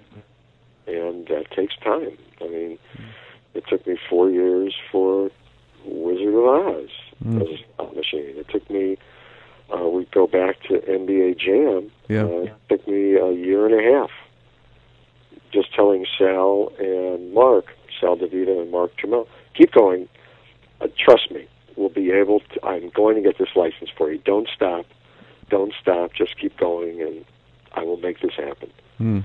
Just being devoted and dedicated to what the challenges are. What pushed him over the edge after 7 years, finally, to actually do it? Probably just saying, all right, Roger, you've worn it. Leave me alone. Enough's enough. Just do it. But I have a certain work ethic. Yeah. And I think that work ethic is just, predicated on how I was raised, the time frame, and it's something that I fervently believe in. That you don't do it for ego. Right. You do it because you believe in it. Right. I've always had, I guess, maybe unfortunately or fortunately, I've always had a perverse sense of loyalty to the companies, agencies, magazines, whatever that I've worked with. Yeah. where I'm doing it because it's the right thing to do. Right. I'm doing it because it needs to be done, and I believe in it. And I believe in it with my heart and my soul. And I'm going to make this happen. So it becomes a challenge. But I think that, anything in life, if it's worth it, then you pay the price to make it worth it. And, I've worked on a few hundred licensed projects over the years. My first show was back in '87, so I've been at this for almost 30 years. Yeah.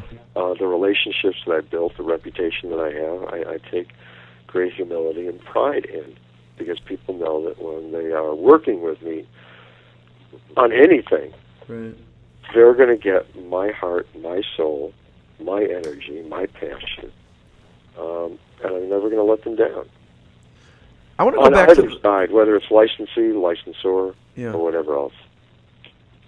I want to go back to the first one, because people could, the Elvira one, because people could say, well, Roger, you're Roger Sharpe, you have a track record. So you going to NBA Jam or Monopoly or Wizard of Oz? Those weren't really track records back then. That was me just, attempting to justify, number one, Williams Bally Midway as a partner. Yeah. Hopefully gathering some credibility that, pinball's on its way back. I mean, I used to get, joked about by, the president of the company, because they'd see a feature in the New York Times front page quoting Roger Sharpe that, the business is doing $5 billion a year. Where do you get these numbers from, Roger? What? I don't know. I mean, they printed it. If it's in the New York Times, it must be true, right? So yeah, I mean, I was this, publicity person on behalf of the company. And since the notables of the company didn't want to be interviewed, I was like, you just talk to them, Roger. Mm-mm. Really? Why? No, go. You just do it. So you take that lead and you run with it. And you build stories. Look, I was a director of marketing, and effectively what became the director of licensing. That position didn't exist when I got there. But heading up marketing, I was doing trade shows. I was working with the ad agency. I was doing promotions.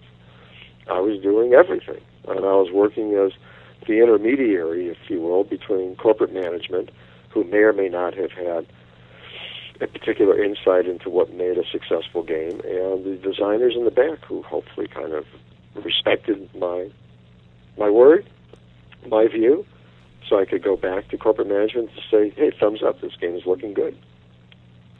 I only say that because... So with Monopoly and Elvira and whatever else, it was just a question of identifying something that made sense and going after it, and trying to provide, and again, I go back to what we discussed earlier, trying to be as referential as possible. There's articles and there's proof, I mean, whether it's my book or not, whether it's the fact that at one point in time I was the editor of Video Games Magazine, and, I could reference that and have familiarity with that stuff. It was a question of really setting up and identifying what the opportunity was and who the partner could be with them, that would pay tribute to them, that would do everything right with them, that would go through the appropriate steps and stages for approvals so that they had a hand in it every step of the way. So you make whatever the compelling sales pitch is and hope that you cover all bases, and more importantly, and I think it's true again with everything, you listen to the questions. Yeah. And answer the questions. You answer the concerns. And, again, if you build up that reputation over a period of time and years and deals, people know the authenticity, at least by which I do my work. Yeah, I will ask about the first one, too, because probably a lot of people, licensing sounds great, but they have no idea the mechanics behind actually setting up a licensing deal. Oh, yeah. I mean, everybody sees the end product and says, oh, God, it's so exciting. Did you get to meet with Arnold Schwarzenegger on Terminator? Yes. Oh. And you met with Cassandra? I mean, yeah, I mean, all of that is that's icing on the cake. And Gordie Howe, when we did hockey, I mean, the list kind of goes on and on Right. and on. And I don't lessen the value of that, but that's not why you do it. Right. And there is an art to the deal, if you will. And everybody tends to think, look, all I got to do is throw money at whoever that targeted brand is, whether it's a personality, corporate identity, whatever else. Just throw enough money at them, we can do the deal. Well, no. No. It has to be much more personalized. And, I give a lot of credit to my stepfather who had clothing stores. One of them was in Evanston called Selig's way back when. Uh-huh. And his personal style helped define my ultimate personal style. So, yeah, I mean, it's hands-on, it's touchy-feely. That's just me. I mean, So the Elvira, first one, were there other options? Or did you- absolutely. One of the ones I wanted to do, which went back to '87 before I worked with the company, was going to my first licensing show that was in New York City. And yes, there are conventions for this. Yeah. And seeing 3 different properties that I thought were kind of interesting. A couple of them, well, I guess all of them were upcoming movies or what have you. Probably a year and a half out. One was Willow. Yeah, I saw that, yeah. And it was like, I don't know. I'm seeing some of these clips. I think this is a little bit too hard-edged. I don't think it's going to be the fantasy kind of end of all. The other was Who Framed Roger Rabbit. Sure. And I figured that Disney would probably be difficult to work with. I just don't know. It looks a little bit too sexy. And the third was from a couple of guys who had a black and white comic book that was now being represented for the first time, and there were great plans for it. It was called, the guys were Eastman and Laird, and it was Teenage Mutant Ninja Turtles. Yeah. And I said, God, this is crazy and weird and wonderful. Huh! And I remember making the pitch at Williams to have them consider Teenage Mutant Ninja Turtles. Right. Which I said, this is going to hit. This is going to be big. Trust me. Believe me. Yeah, no. And then, and I forgot. You have a tough job with this. You have to predict somewhat the future. You have to pitch your company, and then you have to go pitch the other company to do a deal with your company. Yes. Absolutely. Yeah. Yeah, it's crazy. And you want to make certain that at least internally, now with the clients that I'm working with and representing, or for the decades that I was at Williams, Bally, Midway, WMS Gaming, that there really is a desire to want something and not just to fill in, no pun intended, for the slot machine, not to fill in a slot. Right. That the designers are really into Monopoly, are really into Iron Man, are into Willy Wonka. I mean, the list goes on and on. Terminator, Addams Family, Twilight Zone, NBA Jam, NFL Blitz, NHL Open Ice. I mean, again, on and on and on and on. That, what I am, in quotes, pursuing is something that everybody has a specific interest in wanting to bring to life. What happened with the Teenage Mutant Ninja Turtles? They went elsewhere. Data East wound up doing a pinball, which was okay for them. Konami did a series of video games back in the day of the original Nintendo system that were very, very successful. And we didn't go there. So a missed opportunity, but it was okay. It wasn't meant to be. What did for the Elvira one, since that was their first one, what did they want? What did your company want? Well, I mean, it was interesting. And again, I mean, I don't remember specifically how. Yeah. I think I might have encountered one of her managers back then at the licensing show. And then we kind of reached back out. Cassandra was really into pinball. And really? Wouldn't it be neat to do a pinball machine? And Bally, obviously, let's face it, the song from Tommy, who doesn't want to be a pinball wizard. the prehistory back in the late 70s with Elton John, Captain Fantastic, Wizard, Dolly Parton, Harlem Globetrotters, Rolling Stone. I mean, the list goes on and on from that era. Yeah. Brand licensing for the company. And we got to talking, and it was just like, wow, really? Let me see what I can do. Right. I think this would be wonderful. Right. And we're going internally to the various design teams and just designers. Hi, I think I can get us Elvira. Who wants it? I think it should be a Bally game because it is Elvira. And Williams has never really kind of, in quotes, stood out. Mm-hmm. In the same fashion, if you will. Right. Use that as a reference. Bally was known for having very beautiful, glamorous, over-endowed women. Right. Part of the artwork over the years, so I just said, this is Bally game. And right. Dennis Nordman and Greg Ferris stood up and said, yes, we'd love to do it if you can get it for us. And kind of, went about the way of negotiating. And, the majority of licensing deals tend to embrace financials, whether they're guarantees, royalties. Yeah, how does that, tend to get a royalty off of each one sold, or how does that? Yeah. Okay. Yep, that's a simple answer. If it's something where there's shared revenue, then sometimes it's shared revenue. That's part of that financial equation. Sometimes, and in the case of Cassandra, there were also games involved along with financial remuneration because she was a fan of pinball, wanted her own games. So, yeah. So it was a combination. Yeah. And it was great. I mean, I will share just an aside during the process because we're on the phone talking and kind of going through, and yes, I work closely in generating contracts and deal memos and so on. So it is multi-purpose in terms of the role that I've taken on. Right. And again, I'm not trying to jump back and forth, but there's a linkage to it. Yeah. When I was offered the job of associate editor, my comment back to the managing editor and editor of GQ was, I know nothing about magazines. You know how to type, you know how to write. Okay.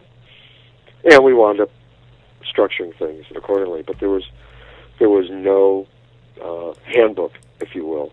When Condé Nast purchased GQ, and at that time I was the managing editor, and Condé Nast with Vogue and Mademoiselle and so on, they called in the chief editors. As a fashion director, it was the editor-in-chief and myself to, I guess, sit down, meet and greet with an executive vice president of all of Condé Nast. And I remember sitting down across from this gal, and I said, all right, so before we get started, let me tell you what I do as a managing editor, and you can tell me if it's what a managing editor does. Right. Because I don't know. Right. And I start with this litany of stuff, and it's like, oh my God, no, I have 8 people at Vogue that do that. I have 6 people over here at Glamour that do that. You're doing this? No. I was far outstripping what a typical manager, right, in quotes, should do, but it was like, again, there was no handbook. So with licensing, if you will, there was no handbook for me. I used to joke, and still do, that I'm there from preconception to grave. Right. And that midpoint in between, however long or short it takes, think of me as a creative liaison to make things happen as effectively and efficiently as I possibly can.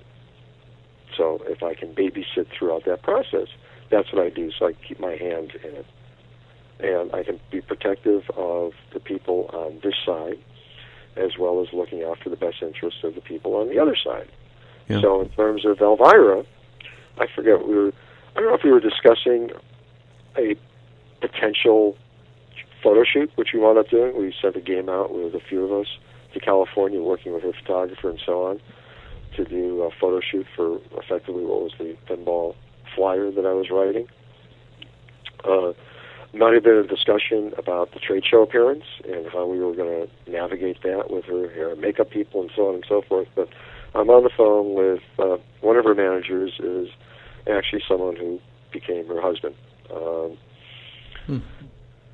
And I just remember this So we're having this conversation, and I hesitate for a minute. I said, oh, wait, one other thing. And I'm trying to remember what I want to ask. And just out of the blue, Mark Pearson was his name. Mark said, yep, they're real. And it's like, huh? Thank you very much. It was not what I was going to ask, but thank you. That's hilarious. So, again, you get relationships, and you have discussions along the way to get back to, the point that you had brought up about, how does this process work, and what are you doing? And, so it is, for me at least, I am rare, I guess. I am anomaly. There are no other people that kind of do what I have done the way that I do it.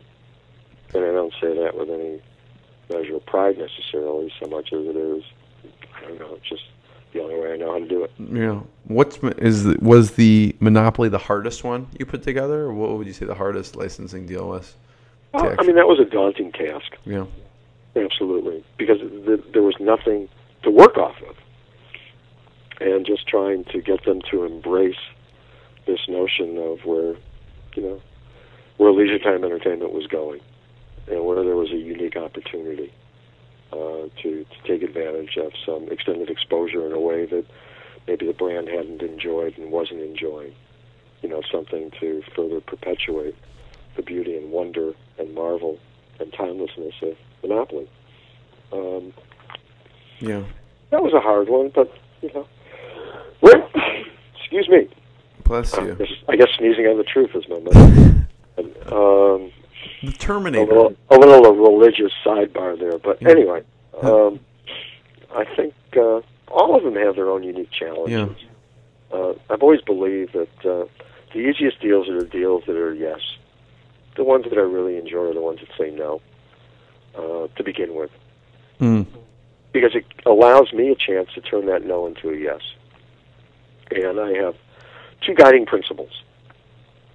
One is if the expectation of financials is not practical or realistic, then I can't fight that. Right. If you want X amount of dollars and it really is X minus Y, and that's the only practical way to do it, then X minus Y needs to be it. If you don't like a particular category, and I've done work in other fields other than just slot machines and coin-operated amusement games, but if you have some resistance to wanting to be part of it, well, then my attitude is that resistance needs to be based on fact. I'm sorry. Can't be based on stigma or, the wrong thinking. It has to be based on the principles of it being something that you are just diametrically opposed. So there may be somebody who doesn't want to be part of gaming. We'll use that as an example. Well, for what reason? Well, because I think it only appeals to old people and you're taking their money. Oh, au contraire. No. Let's talk about reality. And the reality is X, Y, and Z. If you still then feel that you don't want to be involved with it, then I understand. If you absolutely are against or opposed to, pinball, okay, then that's the right reason. I can't change an ideology. All I can do is correct that ideology so that the reasons that you're saying it, that you don't want to go forward, are real. And there have been times that people have said absolutely no, under no circumstance, no, and suddenly they come back and it's like, okay, is that opportunity still available? Check, let me see. Because sometimes it's a confluence of timing. Yeah.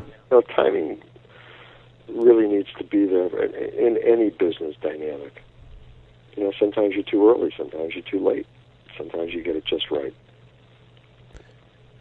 Yeah, so you'll take a no if just the money to spare. They want way too much money and it's just not possible. Oh, I've turned down things, yes, absolutely. Yeah. I've even gone back into, and again, this is my perverse sense of loyalty, I've gone back into upper management saying, I would advise us not spending any more on this. Right. I wouldn't do it because I always tended to think of it as being my money, even though it wasn't. Right. Well, let's offer them X. No, it's not worth it. Right. Offer them that. All right, fine. Let me offer it. All right, we got a deal done. Whoopee. Great. Are we going to be in impairment? Can we earn it out? Yeah. Is it really worth it? So, again, that's my level of sensitivity. How was the Terminator one? Oh, that was great. I flew out. We had a meeting set up with Jim Cameron and Larry Kasanoff, director and producer. Yeah, amazing. Yeah. So we were flying out to read the script and to meet with them to see if we even wanted to do it. The original conversation I had with a fellow by the name of Danny Simon, who at that time was working with Carol Coe, who was putting together Terminator, and Danny and I had our paths cross some years earlier, which we didn't realize until we started talking. We had talked about Total Recall as a possible theme for a pinball machine. And the timing wasn't right. And he said, well, you know, Terminator is coming back. It's like, wow, really? I still remember it. And when he talked about how long it had been, he was like, no, that can't be that long. I still remember the hand. It's a mechanical hand. Right, exactly. It's been that long? Wow. Okay, this is like 91. So we set it up when we were flying out. Steve Ritchie was going to be the designer on the pinball, and George Petro was going to be one of the lead designers on the video game, if we were going to do them. And my comment to them, and I knew that Acclaim was going to be going out there as well, because they were looking at locking in the home rights for cartridges. Yeah. And just told the guys, I'm kind of notorious in terms of my dress and my style. Wear sneakers a lot. Not sneakers with a suit, but, you know, sport coat, slacks, tie, sneakers, white sneakers. Yeah, that's my look. Okay.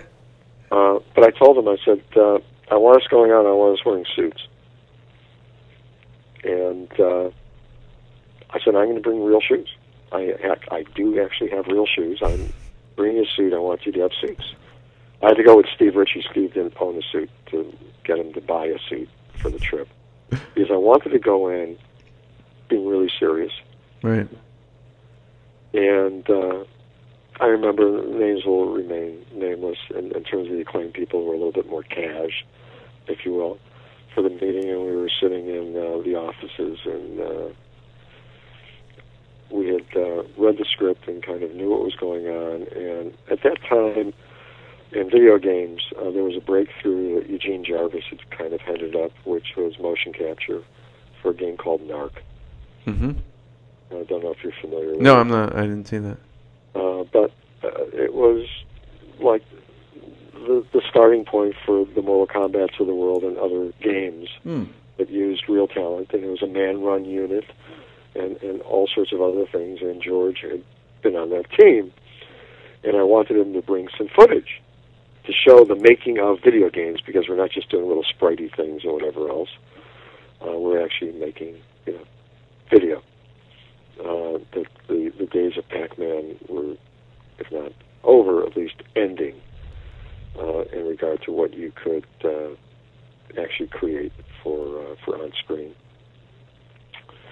So Cameron walks in, looks at us, we introduce ourselves, and I just remember the first comment, well, we got bankers in here? And it was exactly the response or reaction I wanted. That is. It was like, absolutely. Yeah. We're serious about everything. And Steve talked about the design for pinball and what goes on, and we had the presentation that George had brought. And I remember Jim turning his head and saying, you guys are doing movies just like we are. It's like, exactly wow. right. That's amazing. And the Acclaim guys are just quiet. Yeah. Right. We're not doing movies. We're going to do a horizontal scrolling game of some sort. And you blew them away with your presentation and the. Oh yeah. With that being said, it was like, well, you guys got to get over to see Stan. You know, we'll set that up for you guys to go over this afternoon to go to Stan Winston because you're going to need access to stuff. Mm-hmm. And it was like, yeah, I need access to Arnold. I need access to everybody. Can we get that? And we were able to achieve the kind of commitment that we needed, I think, because we came in really serious just in our look, our approach. You know, we're serious about making great games. Well, that's amazing. So it worked out really well. And the games were incredibly successful, and the rest, as they say, is history. And working with Arnold was kind of cool, and we had games for the premiere. It's very strange, and I've done it a few times, walking down the red carpet, and people are taking pictures, and it's like, I'm nobody. You know, don't take my picture. I'm not even a second or a third in any scene anywhere in that movie.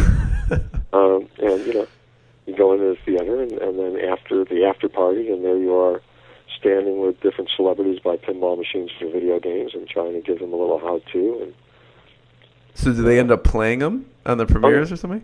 Oh, yeah. Yeah. Definitely. Oh, wow. Yep. So, it's I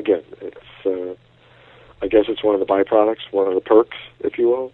And I know that, you know, Steve Rosen has experienced that as well at various trade shows for slot machines, you know, where we have people there for ribbon cutting or what have you, and there they are, you know, buy the games for publicity reasons or just to play them. And so it's... How did you meet Steve? We met when he actually came on board WMS. I know that he was at Midway before. I don't think that our paths had crossed necessarily, although they might have.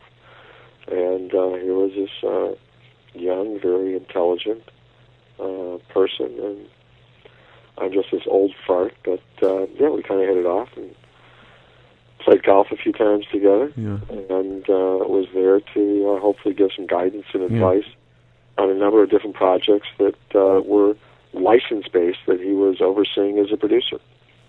Yeah, because he obviously considers you a mentor of his. Well, and I'm appreciative of that. I'd like to think that whatever words of wisdom and guidance that I have given have been beneficial. But yeah, I mean, I think highly of Steve. I think he really is wonderful. He's great, yeah. And I think that, you know, depending on what he wants to do with his career ultimately, the sky's the limit. Yeah. Roger, this has been fantastic. I have 2 more questions for you. I know I'm like looking up, I'm getting wrapped up in your stories here. So, my apologies again. I told you paragraphs, and I'm just looking at the time and realizing I've kept you on far That's too long. okay. Do you have a few time for a few more questions, or? Yeah, kind of. As I said, I blocked out time. Okay. I haven't heard the phone ringing off the hook, thank God. For a Monday, God only knows how much email is piled up. I don't want to think about that. But it's okay. You know, since it's Inspired Insider, I always ask the lowest point and the proudest moment. What's been, would you say, the lowest point, and then how you got through those tough times?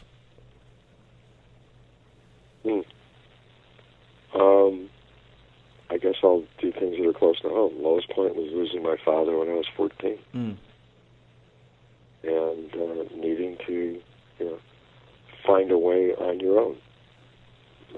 Highest point, the birth of my sons. Yeah. That's my legacy. My boys, I'm so proud of them. Forgetting about pinball, just proud of them and the values that they have and the men that they've become. So I guess it's all, you know, family-based, if you will. That's the lowest you can get. Yeah, I mean, just the unexpected. My dad was very sick.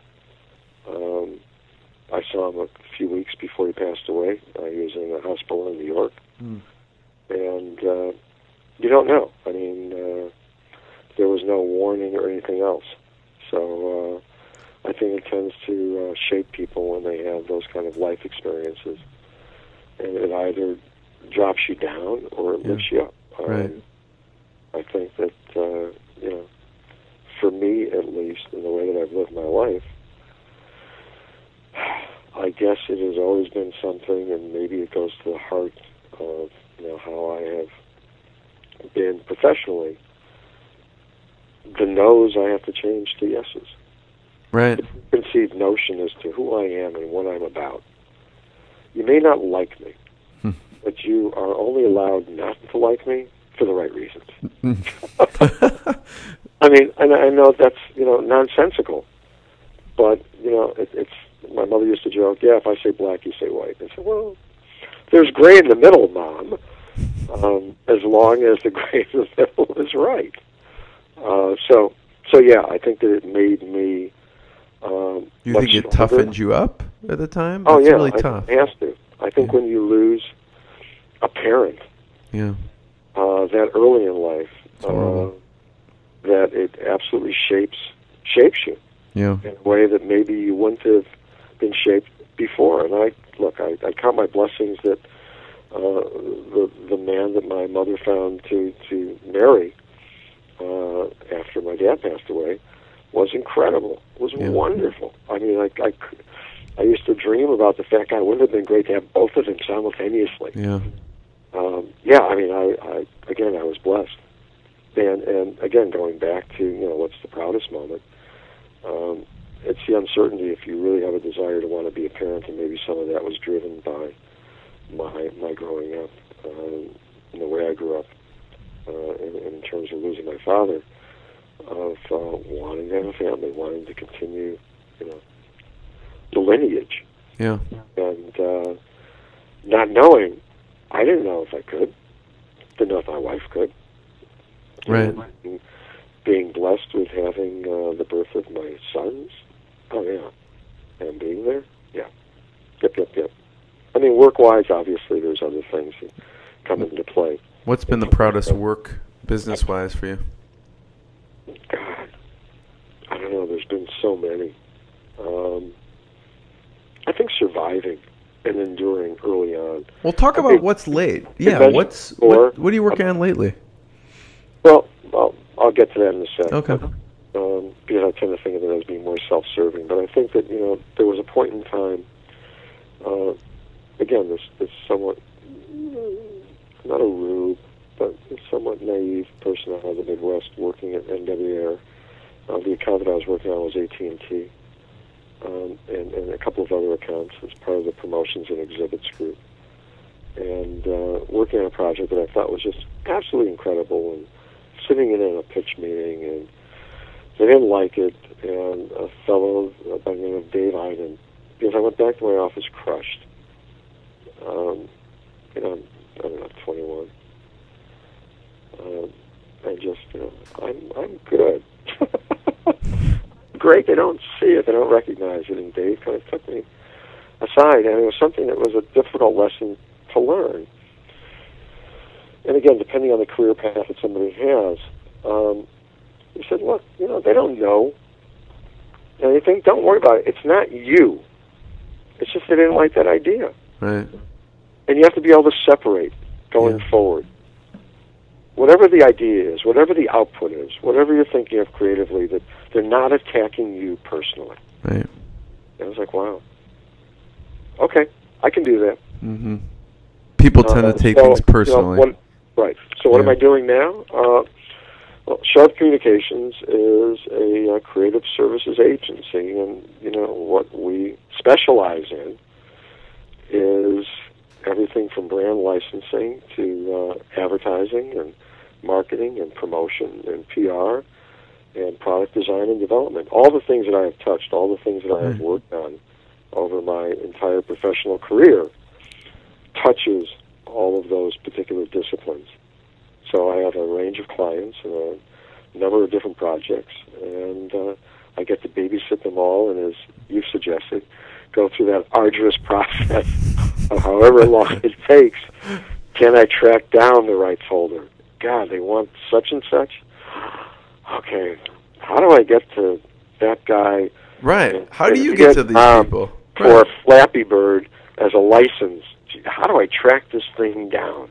versus the ones that are easy. What's the one that you thought was the toughest that you actually, like, just tracking the person or whatever? Oh, one of the toughest, obviously, and admittedly, would have been Willy Wonka. It was trying to get the rights. It took me about 4 years, maybe close to 5, to pull that one together. Tracking down, let's see, the studio that produced the movie. Did they have it? Nope. All right, David Walper and Associates. All right, let me try to reach that. Wow. Talking to some assistant to say hi. Oh, no. It has to go back to Lizzie Dahl, Roald Dahl's widow. Okay, where's she? My God. In the UK. All right, let me reach out to them.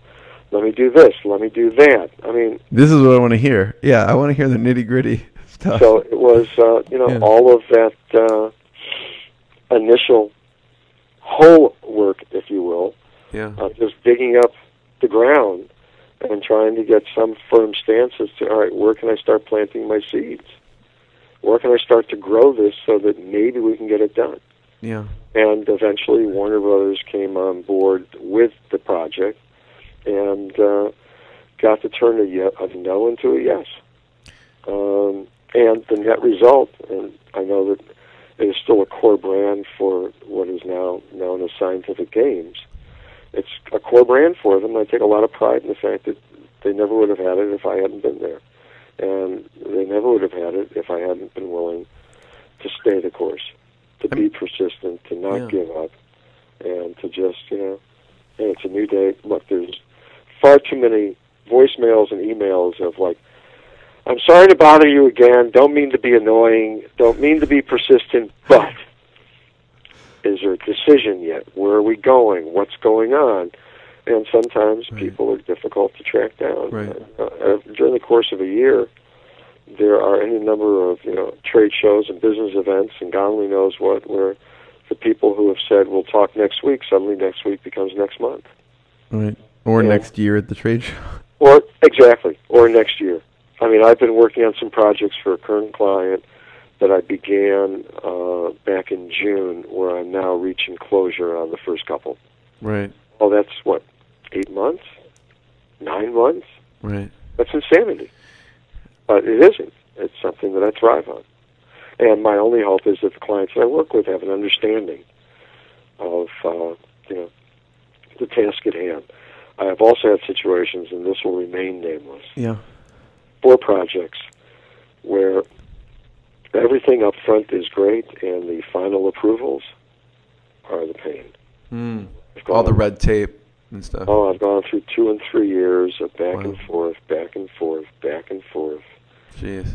Of, oh my God. And even to the point where I've had situations where it's like, God, we really have an interest in wanting to pursue this. And it's like, nope, don't want to. Don't want to do it. Going to be too difficult. Don't know what you're getting into. I prefer us not to do that. I've already worked with them on a couple of things. I'm just telling you ahead of time. Right. I'll save you 7 years. No, I'm just kidding. Yeah, something like that. Truly.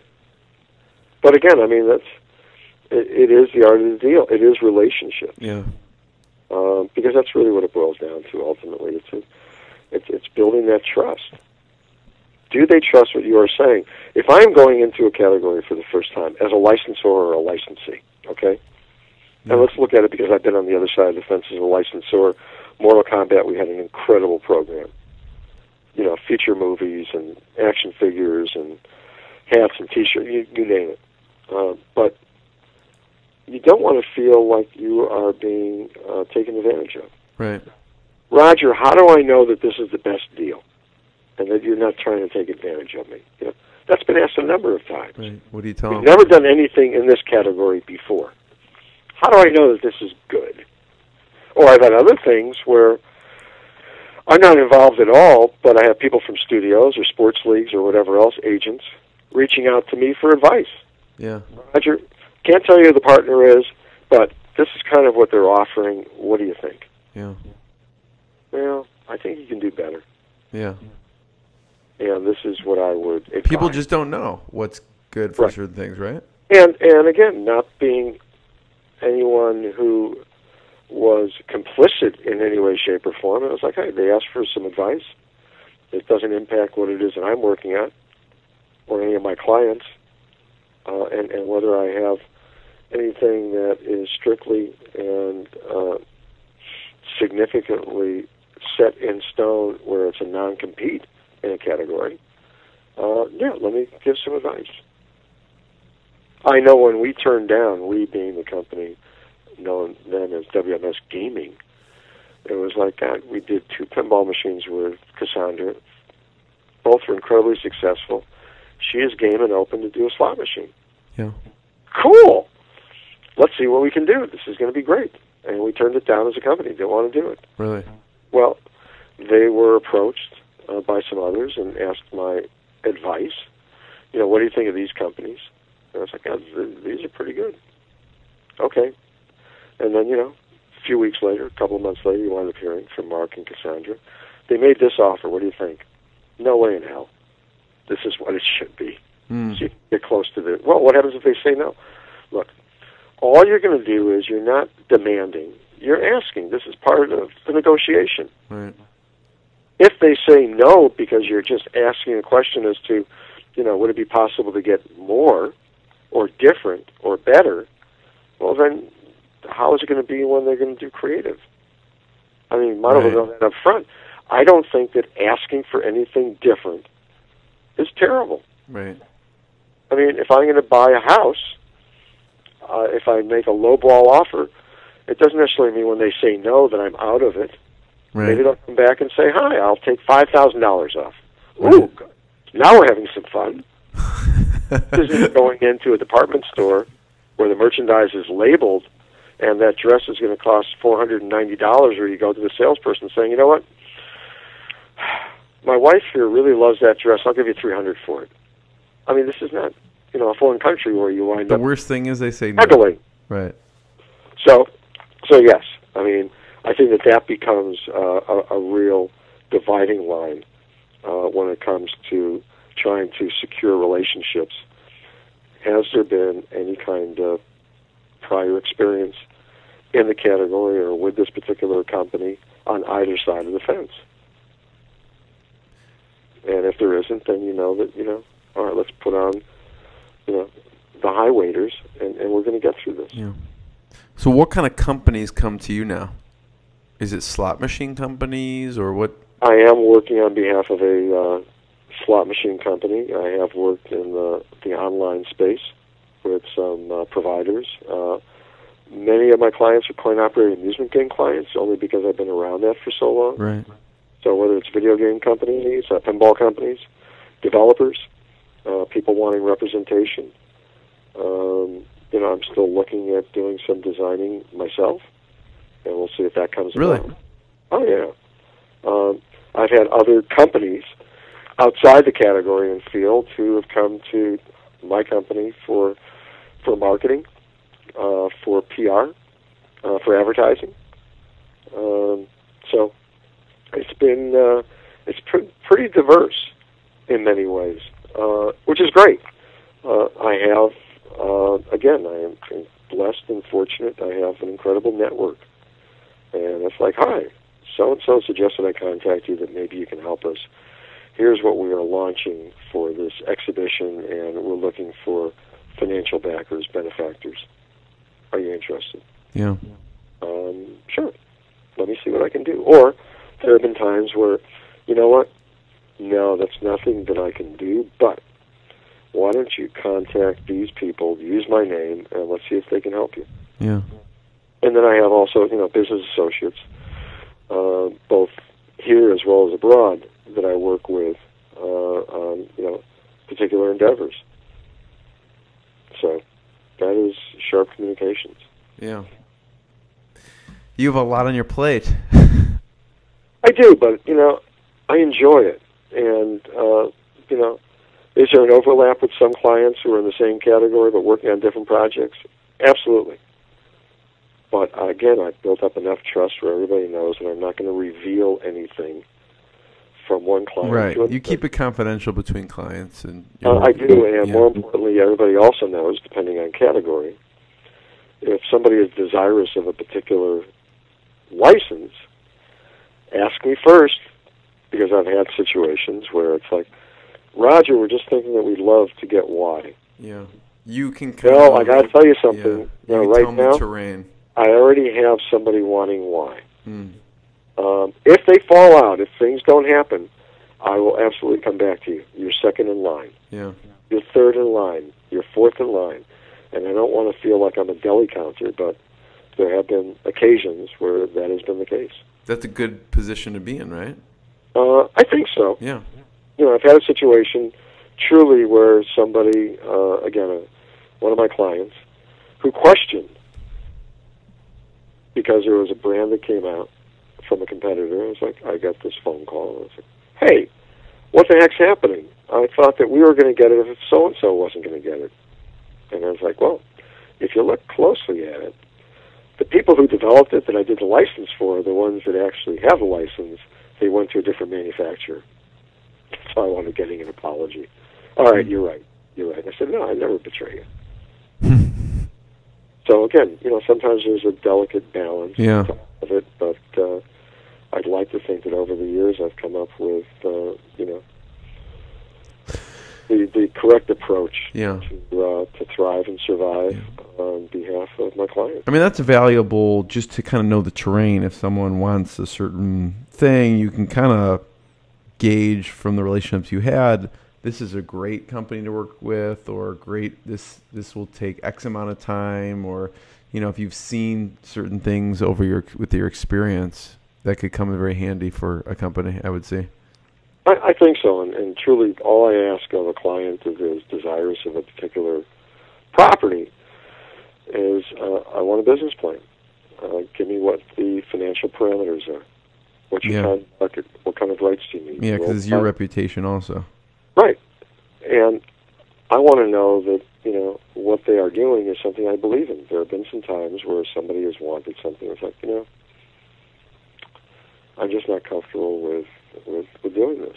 Yeah. Or going back to the potential licensor and just saying, hi, I'm not going to do it because I just don't think the quality is going to be there. I don't think that the support is going to be there.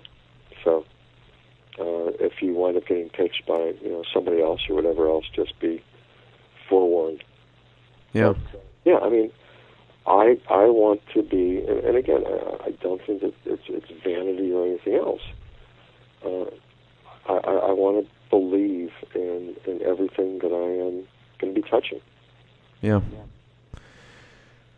Roger, this has been absolutely fantastic. Where should we lead? Where should we point people towards? Where can they find you? What website? I don't have a website for my company. SharpeCom1 is me at AOL. Yes, probably the only person still using AOL in the world, as my sons point out. I mean, I don't know. I'm around. I'm available, potentially.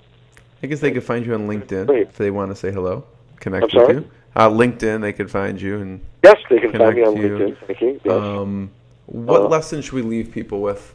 I mean, we talked about a lot of different things.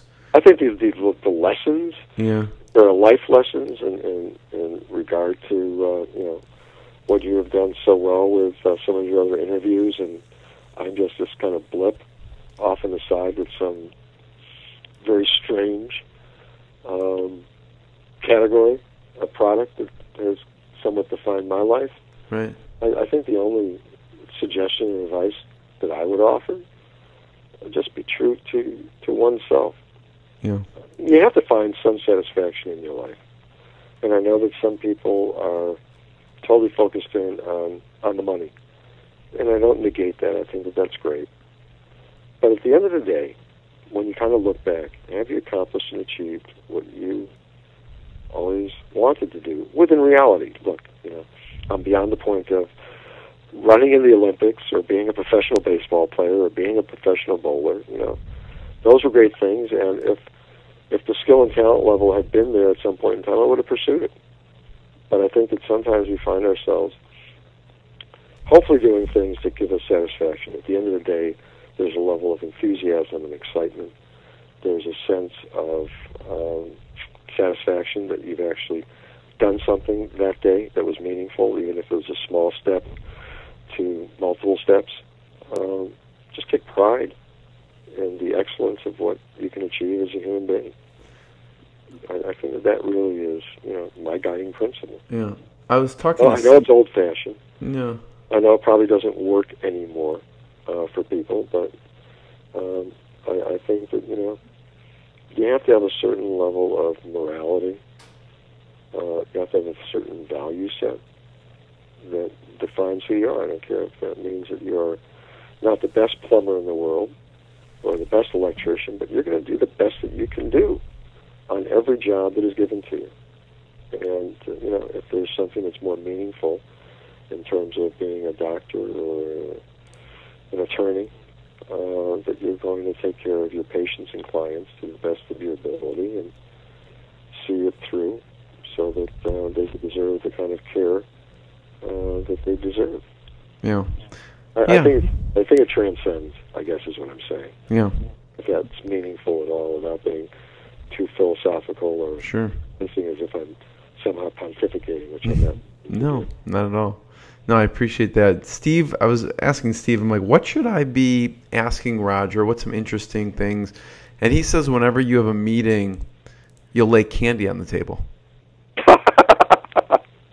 Yes, I do. What's that about? All right, so years ago, and less so now, fortunately, I used to go to many different trade shows. Yeah. In a variety of categories, and it goes back to my days at GQ, where I was covering a lot of different fields just out of curiosity. Right. Many of the subjects I was writing on, some of them I was assigning, but I was there at a point in time where, and this is not necessarily not wanting to be politically correct, but GQ when I got there was a gay trade magazine, basically. Right. And I was there at a point in time to really kind of change its course and turn it into a men's lifestyle magazine. So in doing that, kind of really looking at the front and back of the book, as well as the middle, and coming up with features, subjects, and so on, from investing to grooming to travel to the types of audio systems you may want, and I know that term is no longer used, so my apologies, or the type of car you want to drive. I mean, all of that became part and parcel. So I wanted to go into a lot of trade shows, and that kind of continued as my career kind of continued as well. And there was one occasion at one point in time where I was at a trade show, and you're walking floors for however many days, hours. It gets dry. I mean, if I'm at a consumer electronics show, as I used to do years and years ago, all the moisture in the air is just sapped by all of the product that's on the floor, from TVs to so on. Right. Computers and all the rest of it. So I'd always have some candy in my shoulder bag. Because during the course of the day, just a couple of little pieces of gummy bears or whatever else. I was in a meeting at, again, one trade show, however many years ago. I'm at the end of a table, and, the discussion is going on, and the person at the other end of the table is talking or whatever, and I very delicately, lightly reached down to the floor to my bag and went through to find some candy. And I got some candy. I thought that I had not made too much noise with the crinkling of plastic or whatever else. And I am going to put some candy into my mouth unexpectedly from anybody else, not being anything. And I guess the person was talking. Just as I'm about to engulf about 3 or 4 gummy bears, said, "Oh, did you bring enough for everybody else?" And, 6 or 8 heads all turned to me as I am engulfing my gummy bears. And I said, "Oh, okay, sure." And I broke out, some of the candy that I had, passed it around. Everybody loved what I had. It wasn't packaged. It wasn't like, packaged stuff that you would find at a drugstore or whatever else. This was gourmet stuff. Right. We can get into a whole discussion about that. But word kind of traveled. Again, small worlds that you wind up traveling in depending on what your field of endeavor is, and suddenly it was Roger as a candy guy. Mm. So, yes, I do candy runs. I actually just did one. I'm going to be in New York next week for Toy Fair. And I did my candy run to Woodfield Mall. I will do a plug for Get Happy. It's just across from Rainforest Cafe. Marvelous candy. in bins. Love it. And, yeah, I did my candy How much run. do you have to actually buy for your meetings for this toy convention? Well, probably want to ask Steve on that, but I spent this last go-around upwards of over $40 worth of candy. Okay. Nice. So I have multiple bags of things, different flavors, some sours, some sweets, some new things. I always try to bring something that's new. Yeah. I'll do a little bit of world market because some of it is already packaged and wrapped. I know that there are some people that Right. from years ago with SARS and everything else do not really appreciate my reaching into my bag, even though I may do it for myself and engulf. Right. Would prefer not to have anybody touching anything. It's like, that's fine. Right. Up candy as well as freeloaded candy. So. Well, I had to ask that because he said that. I'm like, well, that sounds interesting. Yep. So that's how it all happened. Again, a selfish little thing done quietly, I thought, and having an entire table turn and saying, okay, what do you got? Yeah. And then needing, I do remember this, needing to go out somewhere because I had run out of candy. Wow. And needing to find a place, and I did, find a place that had the kinds of candies that I wanted personally, because everything is personal for me when it comes to my candy selection. So, yeah. It's got the mustache, the glasses, sneakers, and candy. That's me. Love it. Thank you so much, Roger, from going from just wanting your own pinball game to what you've done is pretty remarkable. So I really appreciate you taking the time. Well, it's my pleasure. I wish that the Skype stuff had worked longer for you. I'm appreciative of you having the interest and desire to actually want to talk. And hopefully one of these days, although it won't be on a basketball court, we'll have a chance to actually get together in person. Maybe over a game of pinball. There you go. You're on.